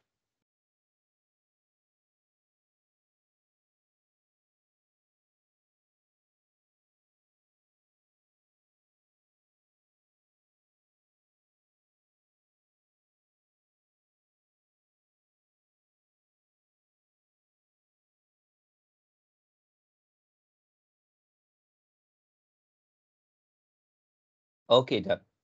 It's working. It will take time. Virtual machine provisioning will take a lot much time. Yes, the cost is only when the VM is running. But remember, it's not that simple. For virtual machines, we have one very, kind of a specific problem when it comes to cost. If you deallocate VM, if VM is deallocated, not just stopped, but deallocated, then Microsoft would not charge the compute charges. Compute charges would be no longer there, but you are still charged for the storage your VM is using. But storage cost is minimum, very small. Even for test VM, yes, there is a cost. As soon as you create a VM, there is a cost involved. Whereas for PaaS services like app service, if you create a free service plan means literally free. Yes, there is one more thing, however. Under PaaS, what if you choose some kind of application, non-free version? Even after you stop the application, you will be still charged for that application. There are only two ways you can avoid getting charged for your PaaS service. Number one, scale down your PaaS service to free tier. Okay, or number two, delete the service. Yes, Ashish, you will also be charged for a public IP. Public IPs are not free. Yes, so you will be charged for storage. But for public IP, again, as I said, it's little complicated. There are two types of public IPs, dynamic public IP and static public IP. If your public IP is dynamic, then there is no cost when you deallocate the VM because IP will be released. But if it is a static public IP, then you will be charged even after your VM is deallocated. Is that clear, Ashish?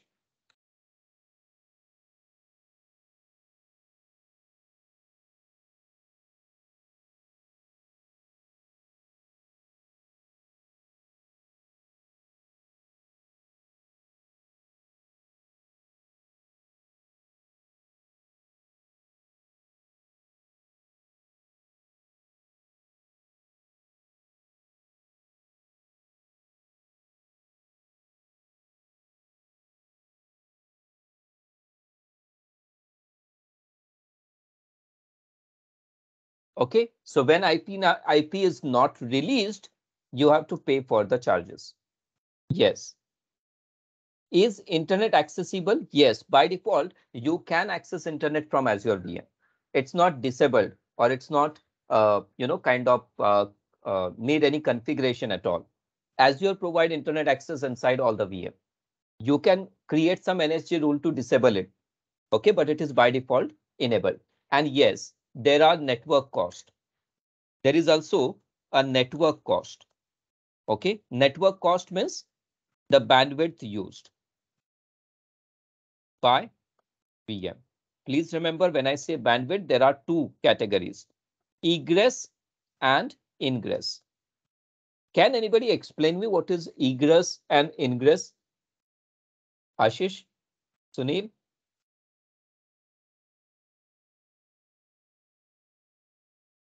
Prabhat, Tushar? Not sure? Yes, it's outbound. Egress means outbound and ingress means inbound traffic. Okay, they're just technical terms. Don't worry about that much. Egress means outbound traffic. Ingress means incoming traffic, inbound traffic. Yeah. Internal and external connect. Yes, oversimplified, but yes. Yes, Deepak, that's absolutely true. Absolutely correct. Fine. So there will be cost for that, but this cost actually is per GB, and it depends like whether your a VM actually transfer data in GBs. Okay, fine. There is also a pricing calculator available on Azure in case if you want to correctly estimate cost of your VM, cost of running VM. Okay, I will share the URL for Azure pricing calculator to all of you so you will get an idea. Azure pricing calculator.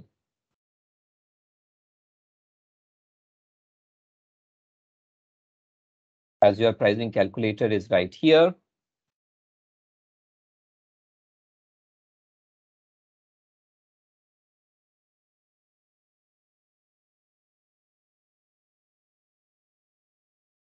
Okay, you can use this tool to create an estimate. Like for example, I want to find out cost of creating a VM.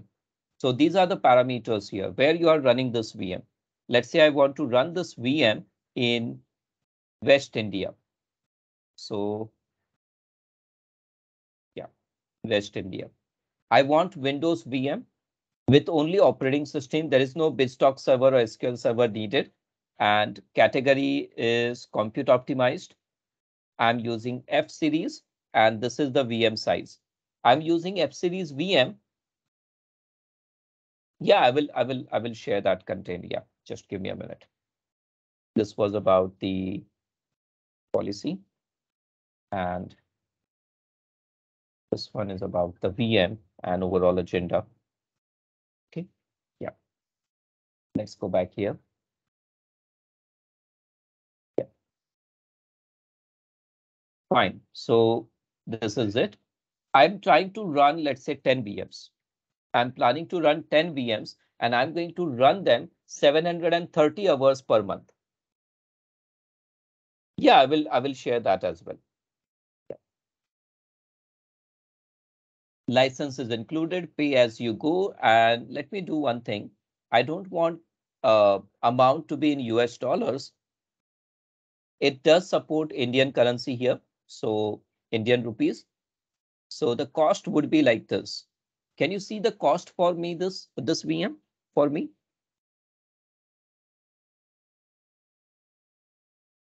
This is average per month. Okay. 2,32,000 for running 10 VMs of this particular configuration. Now, by the way, if you want smaller VM, you should not use this, but you should use general purpose VM. In general purpose VM, you will get lesser capacity, but lower cost. Cost is much lower. Can you see that? And this is pay as you go for 10 VMs. Right? Now, how can I lower my cost? If you want to lower the cost, you can go with reserved instances, but looks like reserved instance is not available for A3. I guess I need a different pricing plan then. Let's use D80. Yeah, this is available. Let's use 3 years reserved with Azure hybrid benefit. And can you see the monthly cost is much reduced now? Yes. Why? Because two reasons. Number one, you are doing reserved instances. That means you are promising Microsoft that I will be using this VM for 3 years. Okay, so they will give you 62% discount roughly. And Azure hybrid benefit means you are saying that you already have license for Windows OS and you just want to use your existing license. You can provide the storage here. How much storage is available here? Storage given here, let's say I want 256 GB of storage and I'm planning to use 10 disks. So this is total cost because there were 10 VMs. Storage transactions. Please remember the transactions are counted in 10,000 units. Okay, so 100 into 10,000, I guess it would be 1 million. Okay, there will be charge like this. And then the bandwidth charge, if there is any. Yeah, bandwidth, inter-region bandwidth, bandwidth between these two regions, let's say. There will be charges for that. You will notice one thing, 5 GB data is free. But what if my actual communication requires 100 GB? Can you see the charge here? Hello?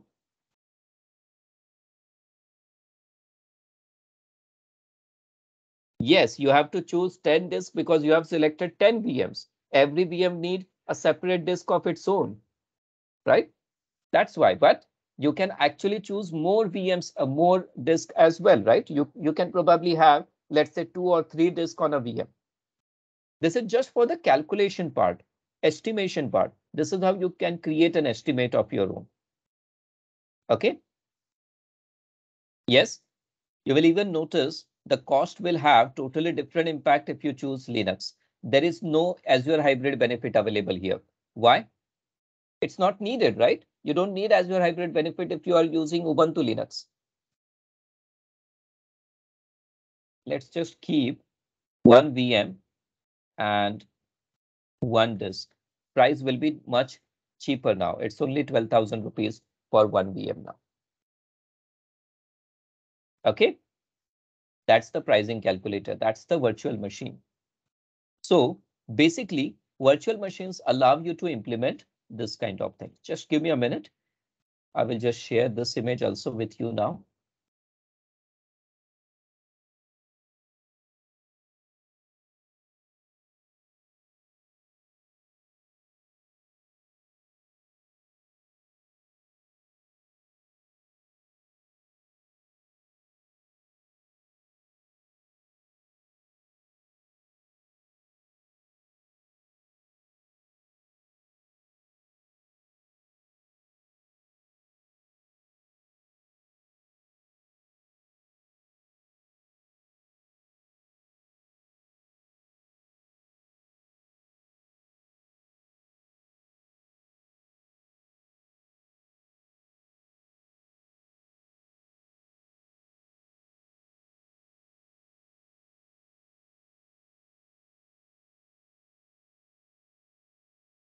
Okay, I've shared both the previous diagrams. Okay, page 1, page 4. Okay, there is nothing on page 2, so I haven't shared it. Okay, so that's the pricing calculator part. Looks like my VM is already ready. Let me just go and check the VM now. Okay, there are no tags applied on this VM. VM name is web1. And can you see the public IP of this VM? This is the public IP. Now, if I try to access this VM, I just have to use the public IP and RDP port to access the VM. Okay, this is the public IP. I should know the username, password, and IP address. There is one more thing, by the way. It is also possible to run a command inside a VM without RDP.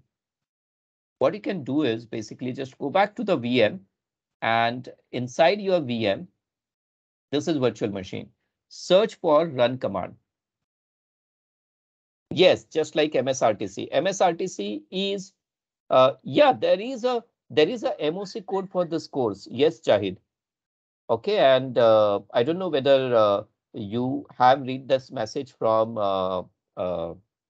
Chaitali sometime back when we took a break. You have to fill up a form to claim your MOC code. Okay, yeah. So here again, this is the run command, and we can just go ahead and run some command on this particular VM. Let's go to the run PowerShell script. And here, let me do this. Install Windows feature. Name of the feature is web server. Okay, this will install IIS, by the way. This is how you can install IIS web server on Windows Server machine. It will take some time. This is actually a quick ad hoc way of accessing and running some script on your remote server without using even Microsoft Remote Desktop. Okay, while it's running, I will open Azure portal in another tab. And for this VM, let me show you how you can open a new port if required. So this is my Azure dashboard. And on Azure dashboard, I will just go ahead and open a port. Go to the networking tab. Under networking tab, it will give you a list of all the open ports. Right now, only RDP port is open. Let's add one more inbound port. Here, I'll just open the HTTP port now. Yeah, where is HTTP? Here it is, one on the top. Let's give it a name, allow HTTP. That's the name. Now, a new NSG rule I have added. Okay, I've added a new NSG rule here, and this is for allowing the access. Fine. Let's try this public IP now. Okay, okay, wait. This is the public IP. Let's try to access this public IP from the browser panel here, and let's see what it shows to me now.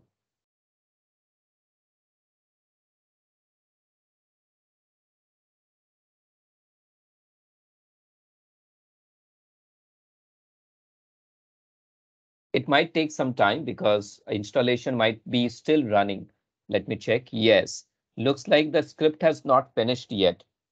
Web server installation is still going on, and I should be able to access that port only when it's properly installed. So I may have to wait for a minute here.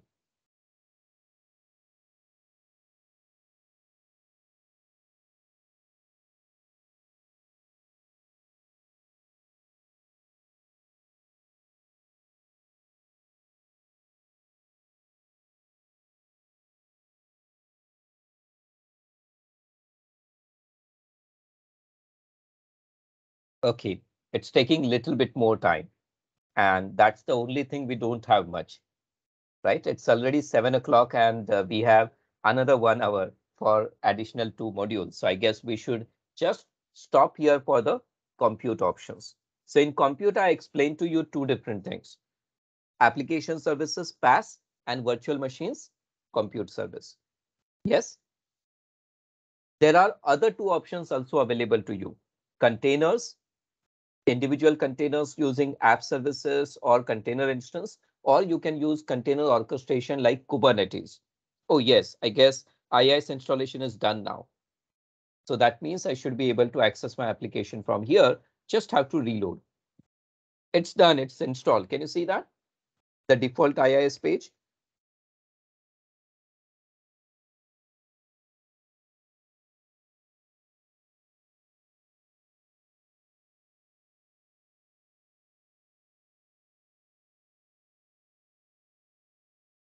Okay, fine. It looks it's done now. So this is all options that we have under compute.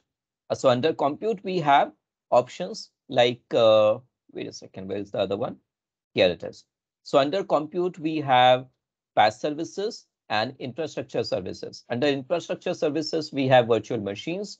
Under PaaS, we have web apps, application services, container services, and Kubernetes cluster, AKS. There is also another PaaS services available like Azure databases, like Azure database for MS SQL, Azure database for MySQL, Azure database for PostgreSQL. There are multiple options under PaaS available where you don't have to set up anything, just get the ready-made database. Now, we will not discuss more about PaaS here because in Microsoft Azure, we have a totally different certification program for app services or for PaaS services. It's called AZ-204. Okay, it's a different, you can say, certification program for PaaS services. This one, AZ-104, is more focused on infrastructure services and not on PaaS. Am I clear? Hello? Yep, fine. Thank you. So let's do one thing. We have discussed little bit about the VMs and all. Let's take a little 2 minutes break here, just a breathing time. Okay, just 2 minutes. Just give me 2 minutes and then we will continue. Yeah.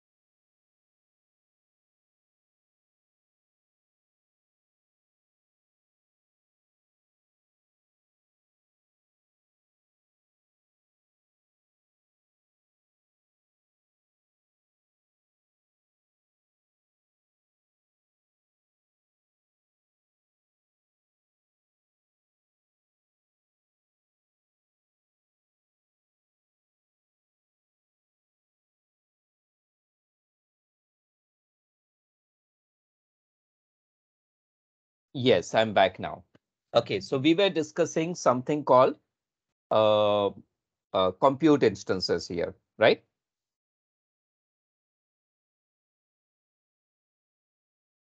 Am I audible to all of you?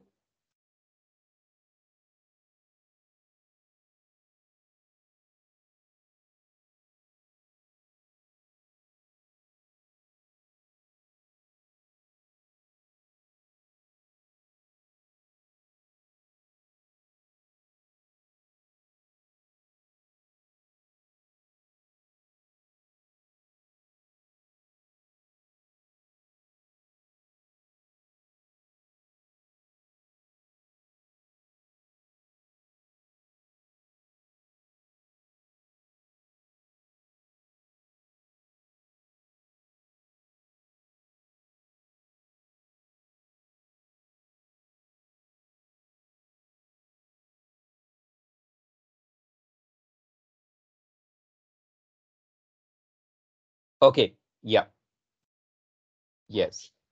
So we discussed these points. Let us now discuss the next module, which is virtual network. Virtual network is all about, how we can. Wait a second. We got a question here from Sridevi. After 30 days, what resources are free for 12 months? After a free trial, only free pass service is available.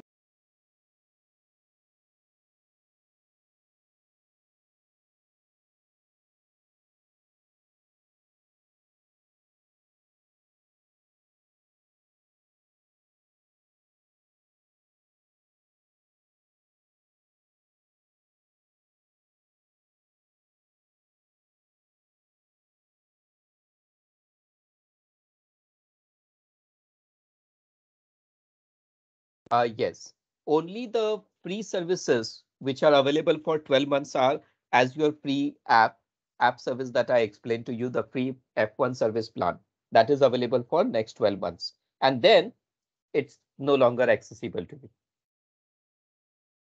Please remember, if you happen to run your free service plan or free application service after 30 days are over, your application will continue to run, but you won't be able to manage it. You won't be able to change its configuration. You won't be able to scale it up further because you have lost your subscription access. Okay.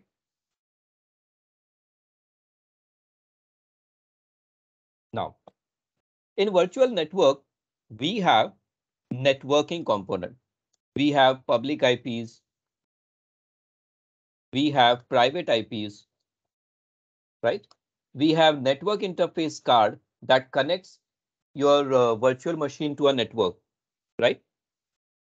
We have another module under networking where the purpose is distribution of load or load balancing.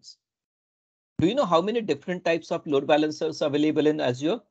We have Azure Load Balancer. We have Application Gateway. And we have Traffic Manager. Application Gateway and Traffic Manager can also act as a router, whereas Load Balancer will work only as a load balancer.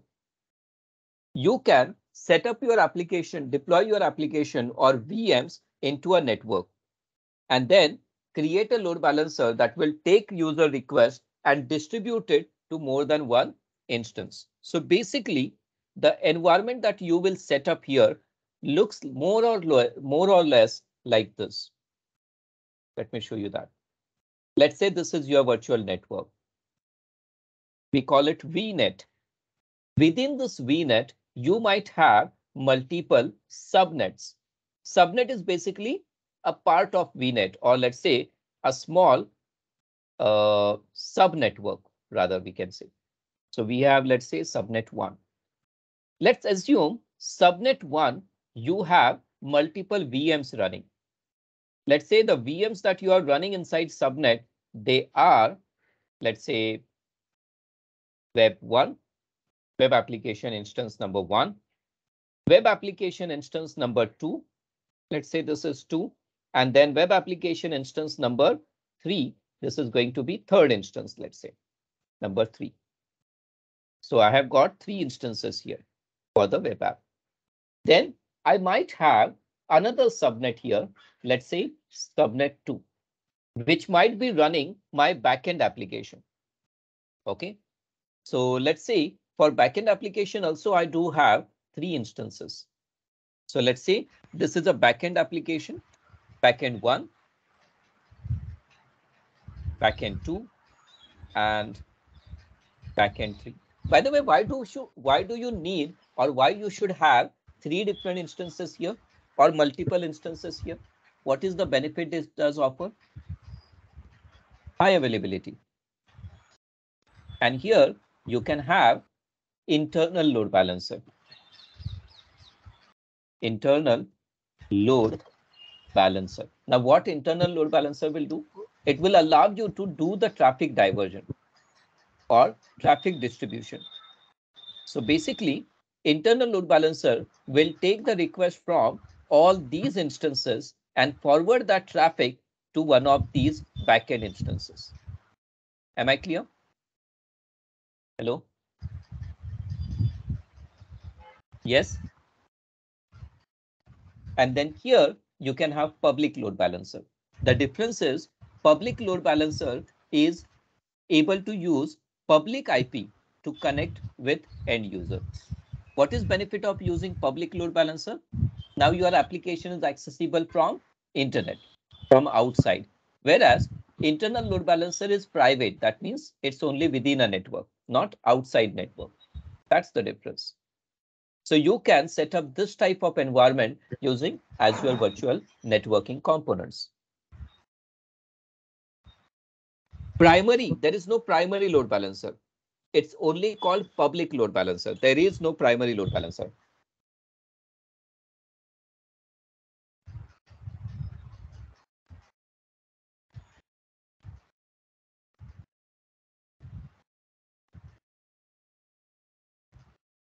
Okay.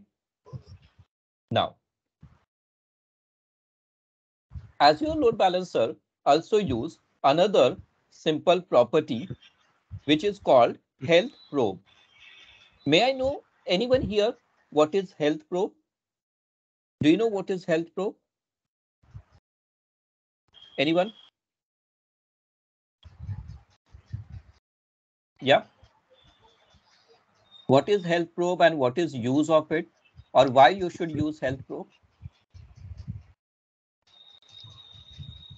Anyone?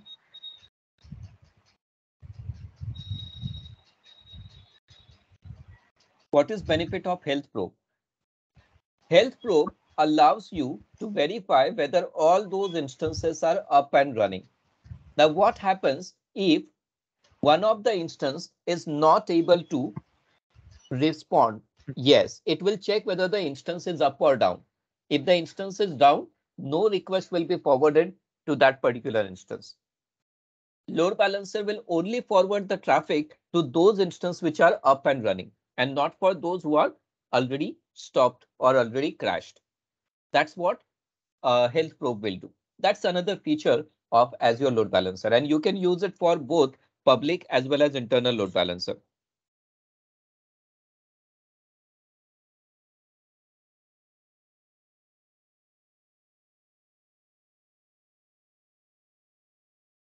Okay. Now, we also have another concept in Azure called traffic manager. Now, what is use of Azure traffic manager? You might ask me. Let's say you have a particular application deployed in two different regions.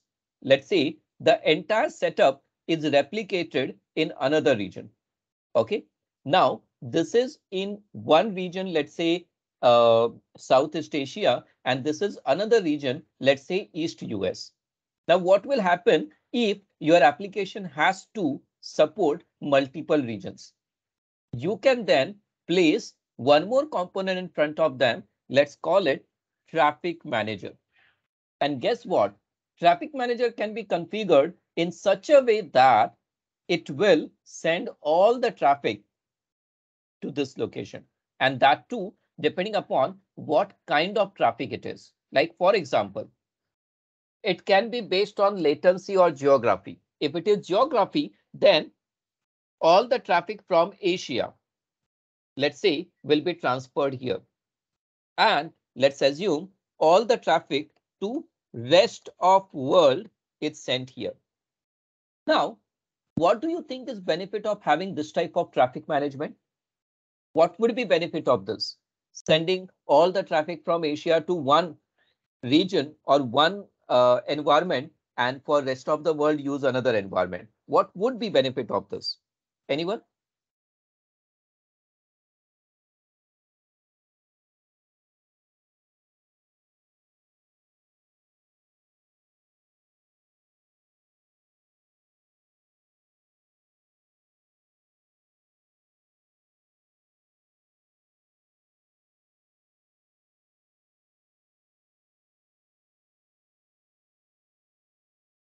It could be multiple things. Like, for example, it could be latency, or you have one single application, but for two different customers. For customers in Asia, you have different application, and for customers in rest of the world, you might have different applications. Okay, and it can be also used in DR side, by the way. But in DR, it would be a little different. In DR, all the traffic will always go to the first region, and it will be diverted to the second region only when first region is down, primary site is down. Am I clear?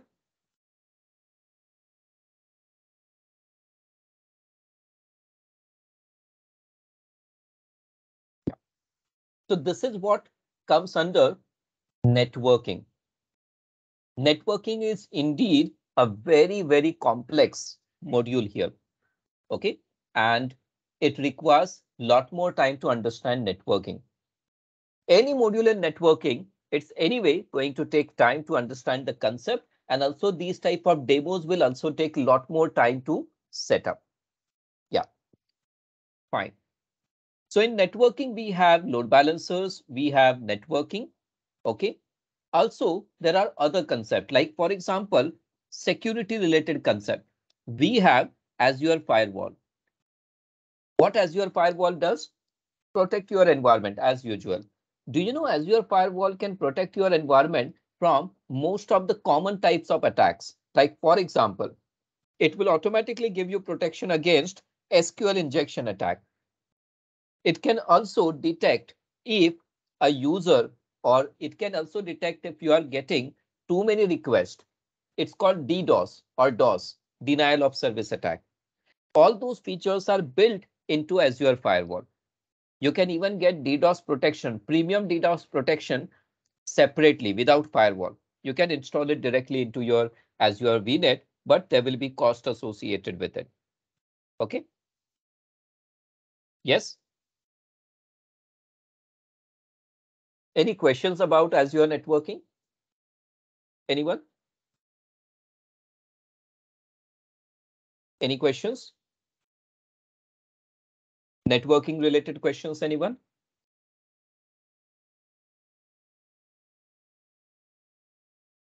Okay then. Hello. Yeah.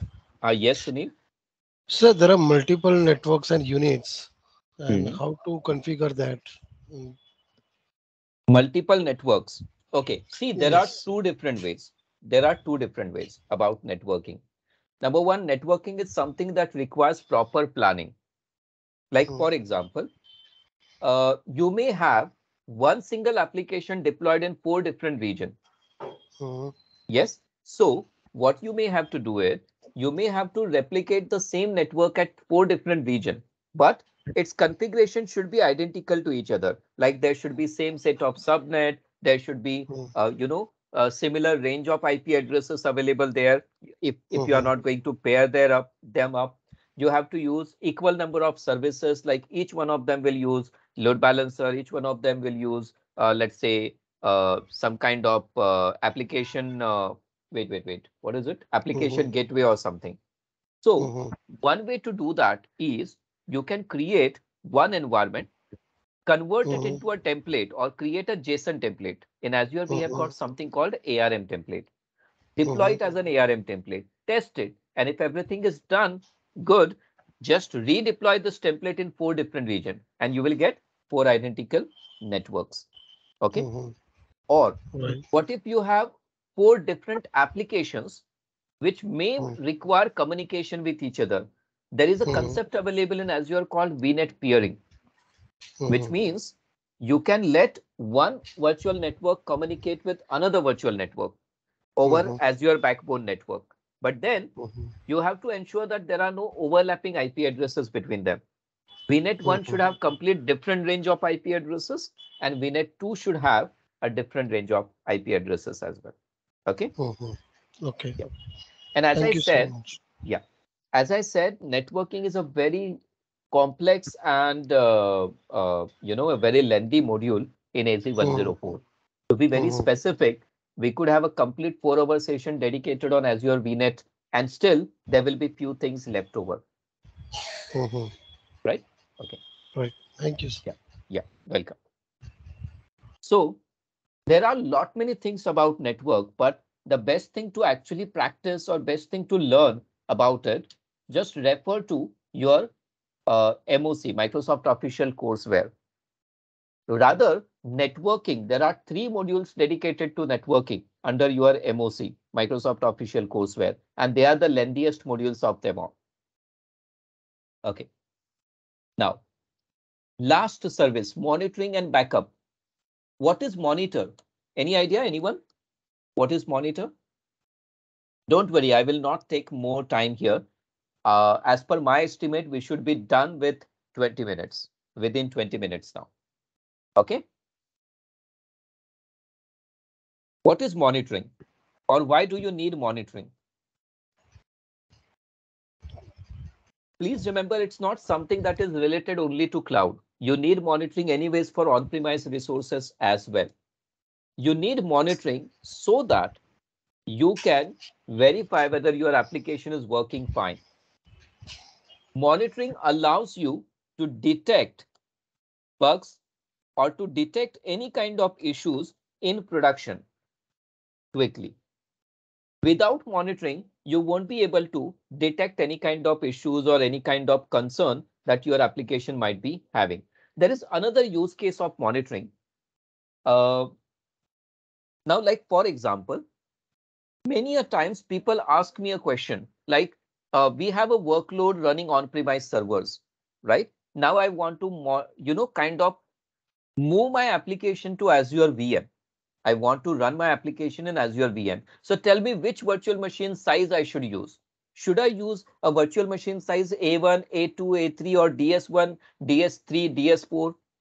And then I normally ask them a counter question for that. Before you can choose which virtual machine size or which PaaS service size SKU or pricing unit is better for my application or workload, you will have to first have some data with you. Before you can move anything on cloud, what data is needed?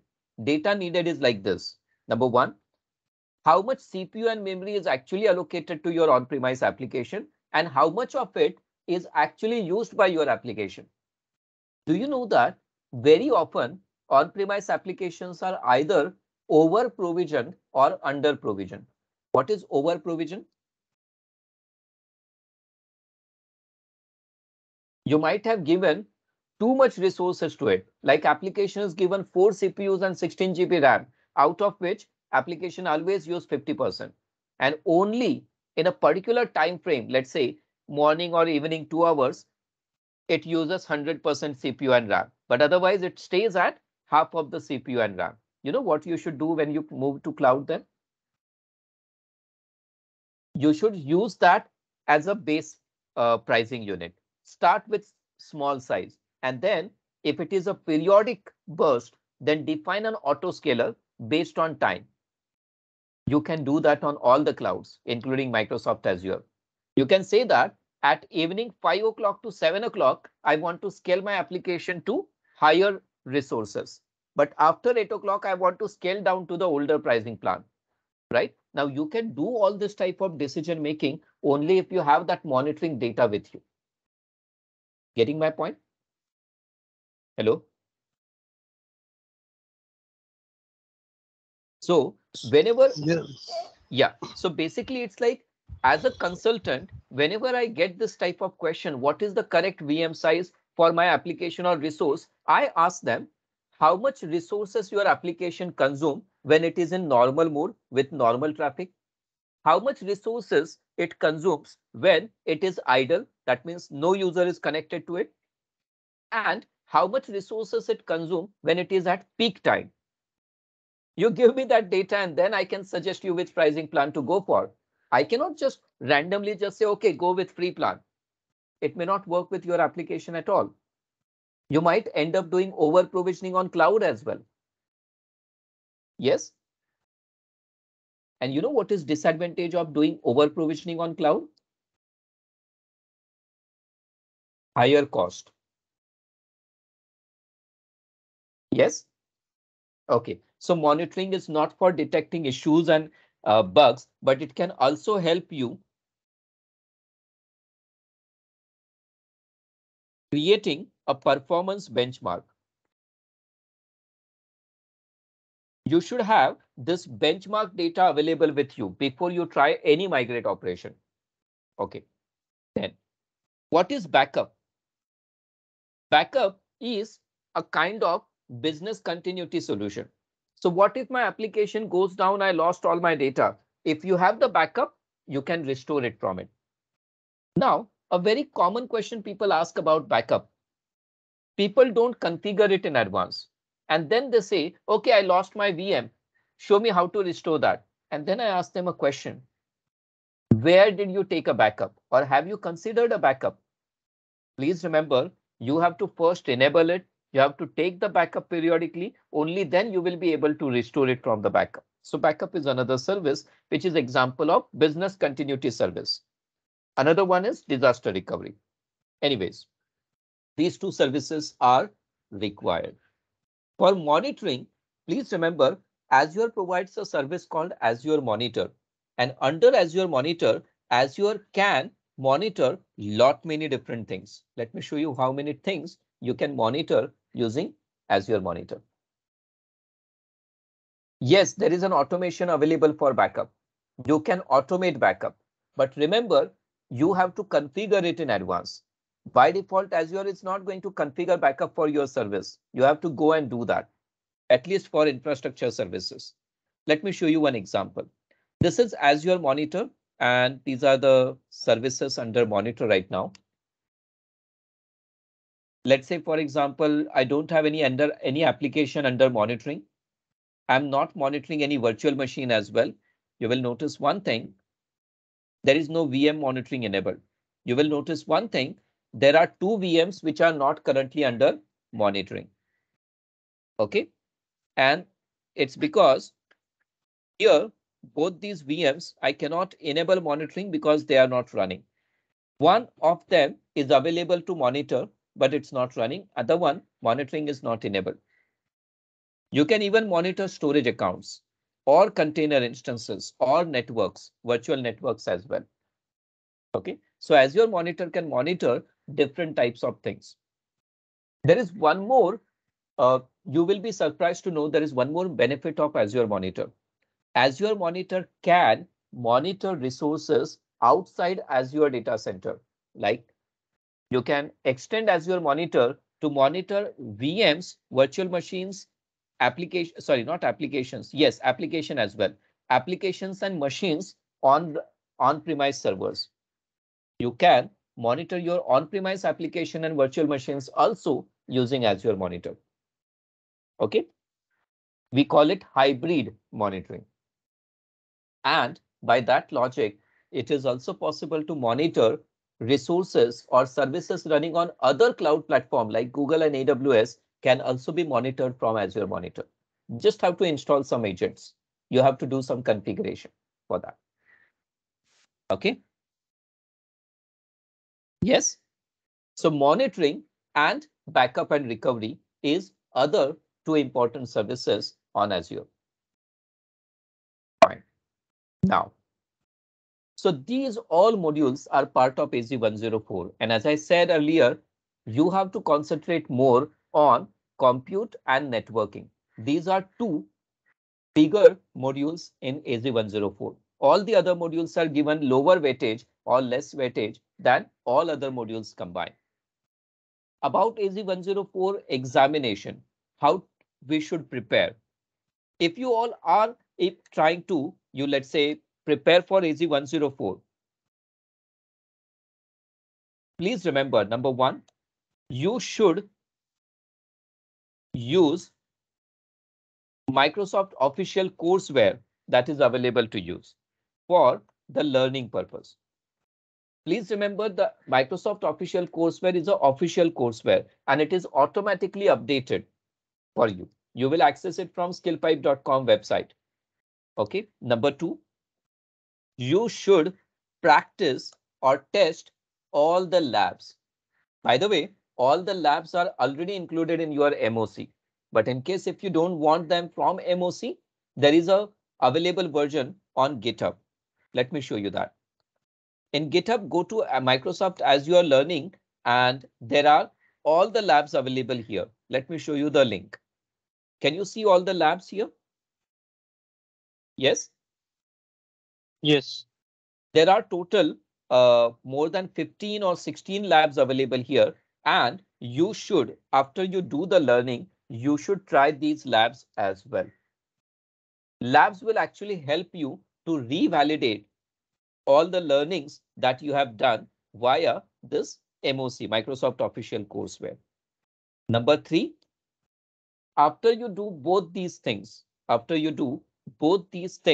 right, you have to spend some time specifically, right, for, kind of going through another set of material available on Microsoft Azure portal, Microsoft Learning portal, Microsoft/Learning.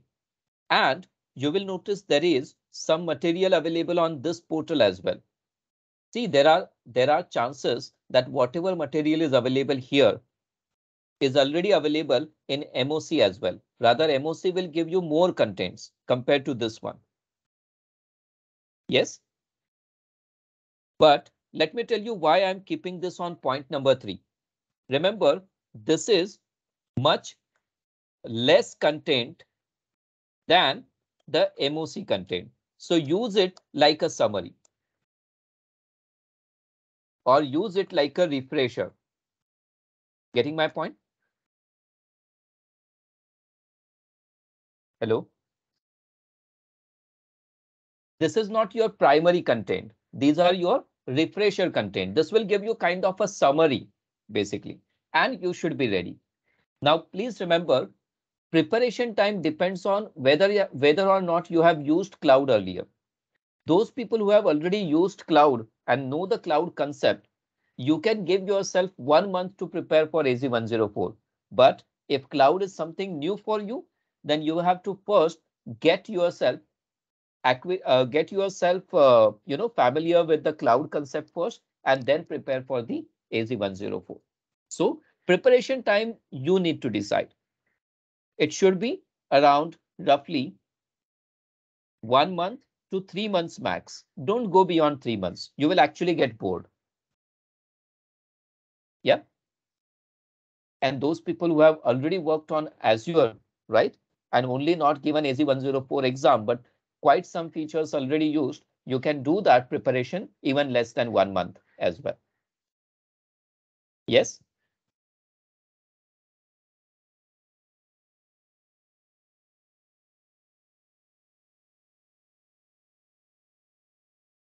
There is also an article available here, right, for how to prepare for certification. And here they are given you 2 options, instructor-led trainings or learning path. Microsoft Learn portal URL, point number 3. It's here. Wait a second. I guess Microsoft has recently added some support here for certification exam. This is the help page. If you have any kind of questions related to Microsoft certification exams, you should access this URL. This will give you all the commonly asked questions or frequently asked questions and their answers about exam, not the topics in exam. Okay, something related to exam. Yep. So do we have any particular question about certification now? Certification exam now? Yeah. Anyone? It doesn't require AZ-900, correct? Yeah. AZ-900 is optional, not required. Please remember, AZ-104 could be your first certification exam, but there is only one benefit of AZ-900, by the way. Number 1, AZ-900 is basic certification. And one huge benefit is you will get feel of Microsoft online exams.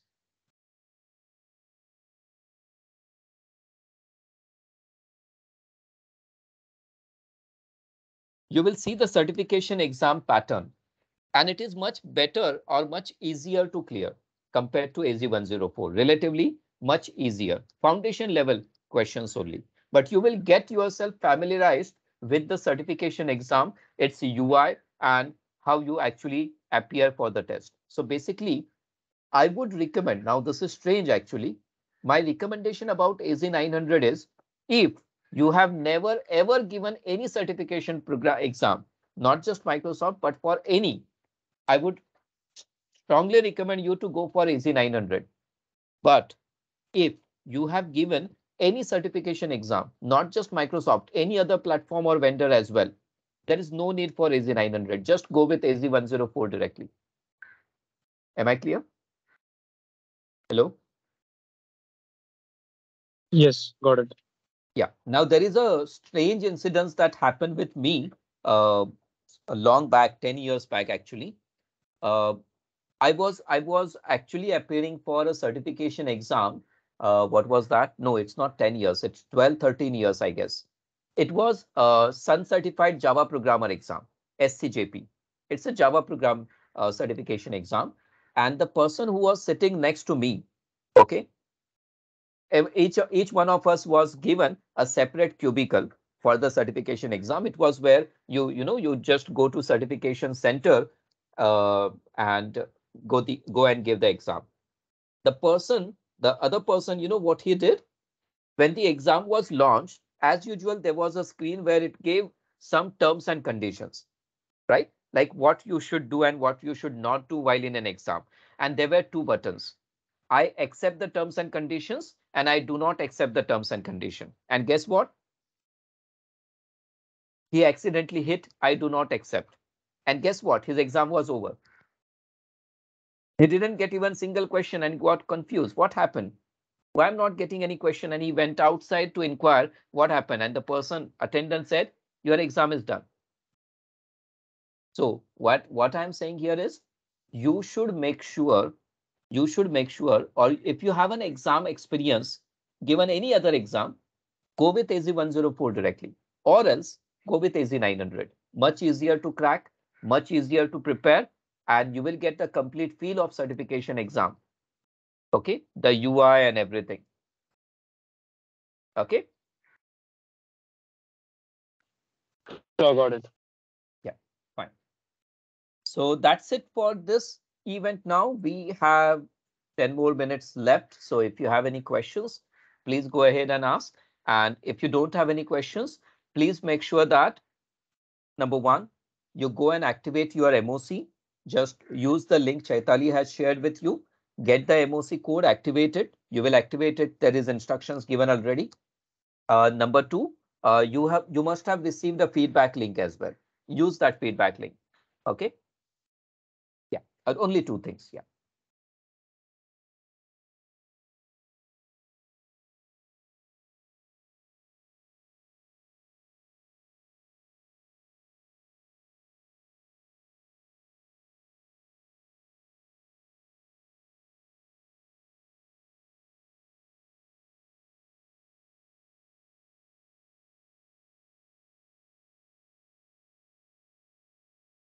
See, AZ-104 is infrastructure service. Infrastructure services are considered as basic cloud services. Being a SAP administrator or SAP consultant, right? It will just give you the bare minimum knowledge about Azure cloud. I know that the AZ-900 already gives you cloud basic, but it is considered too basic. Rather, AZ-900 talks generally about cloud as a platform, right? And by the way, I guess Azure do have specific certification for the other path, and many such certification path, fortunately or unfortunately, recommend AZ-104 before, AZ-104 as a prerequisite. Can you see this? This is one for you, Azure for SAP workload specialty. And wait a second. Okay, looks like AZ-104 is no longer mandatory for this. But can you see the recommendation? Now, this is the trick. They are saying you don't actually have to attend 104, but it is better if you use, or it is better if you know Azure administration. Can you see that, Prasad? I will share this link with you. This is for SAP.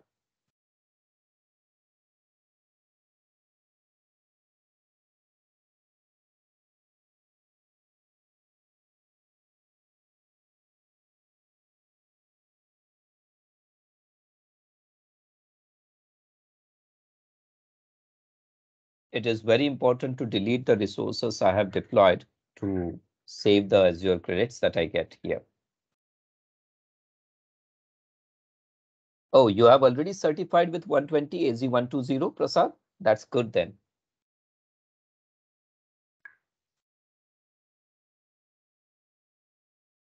Okay, I guess we don't have any more questions here. So, Chaitali, hello? Yes, sir. Yeah, I'm done. You can Okay. continue from here. Sure, sir. Thank you. Okay, so guys, I have shared the MOC code with you all on your mail ID. So do redeem the code and get access to the MOC AZ-104. Also, those who have yet to submit the MOC activation form, you can check the link in the chat box and fill out the form so I can share the code with you. Also, before leaving the session, do share your feedbacks on the session, as your session feedbacks are important to us. So do this both the things before leaving the session. Thank you once again to all. Yeah. Have a good day, everyone.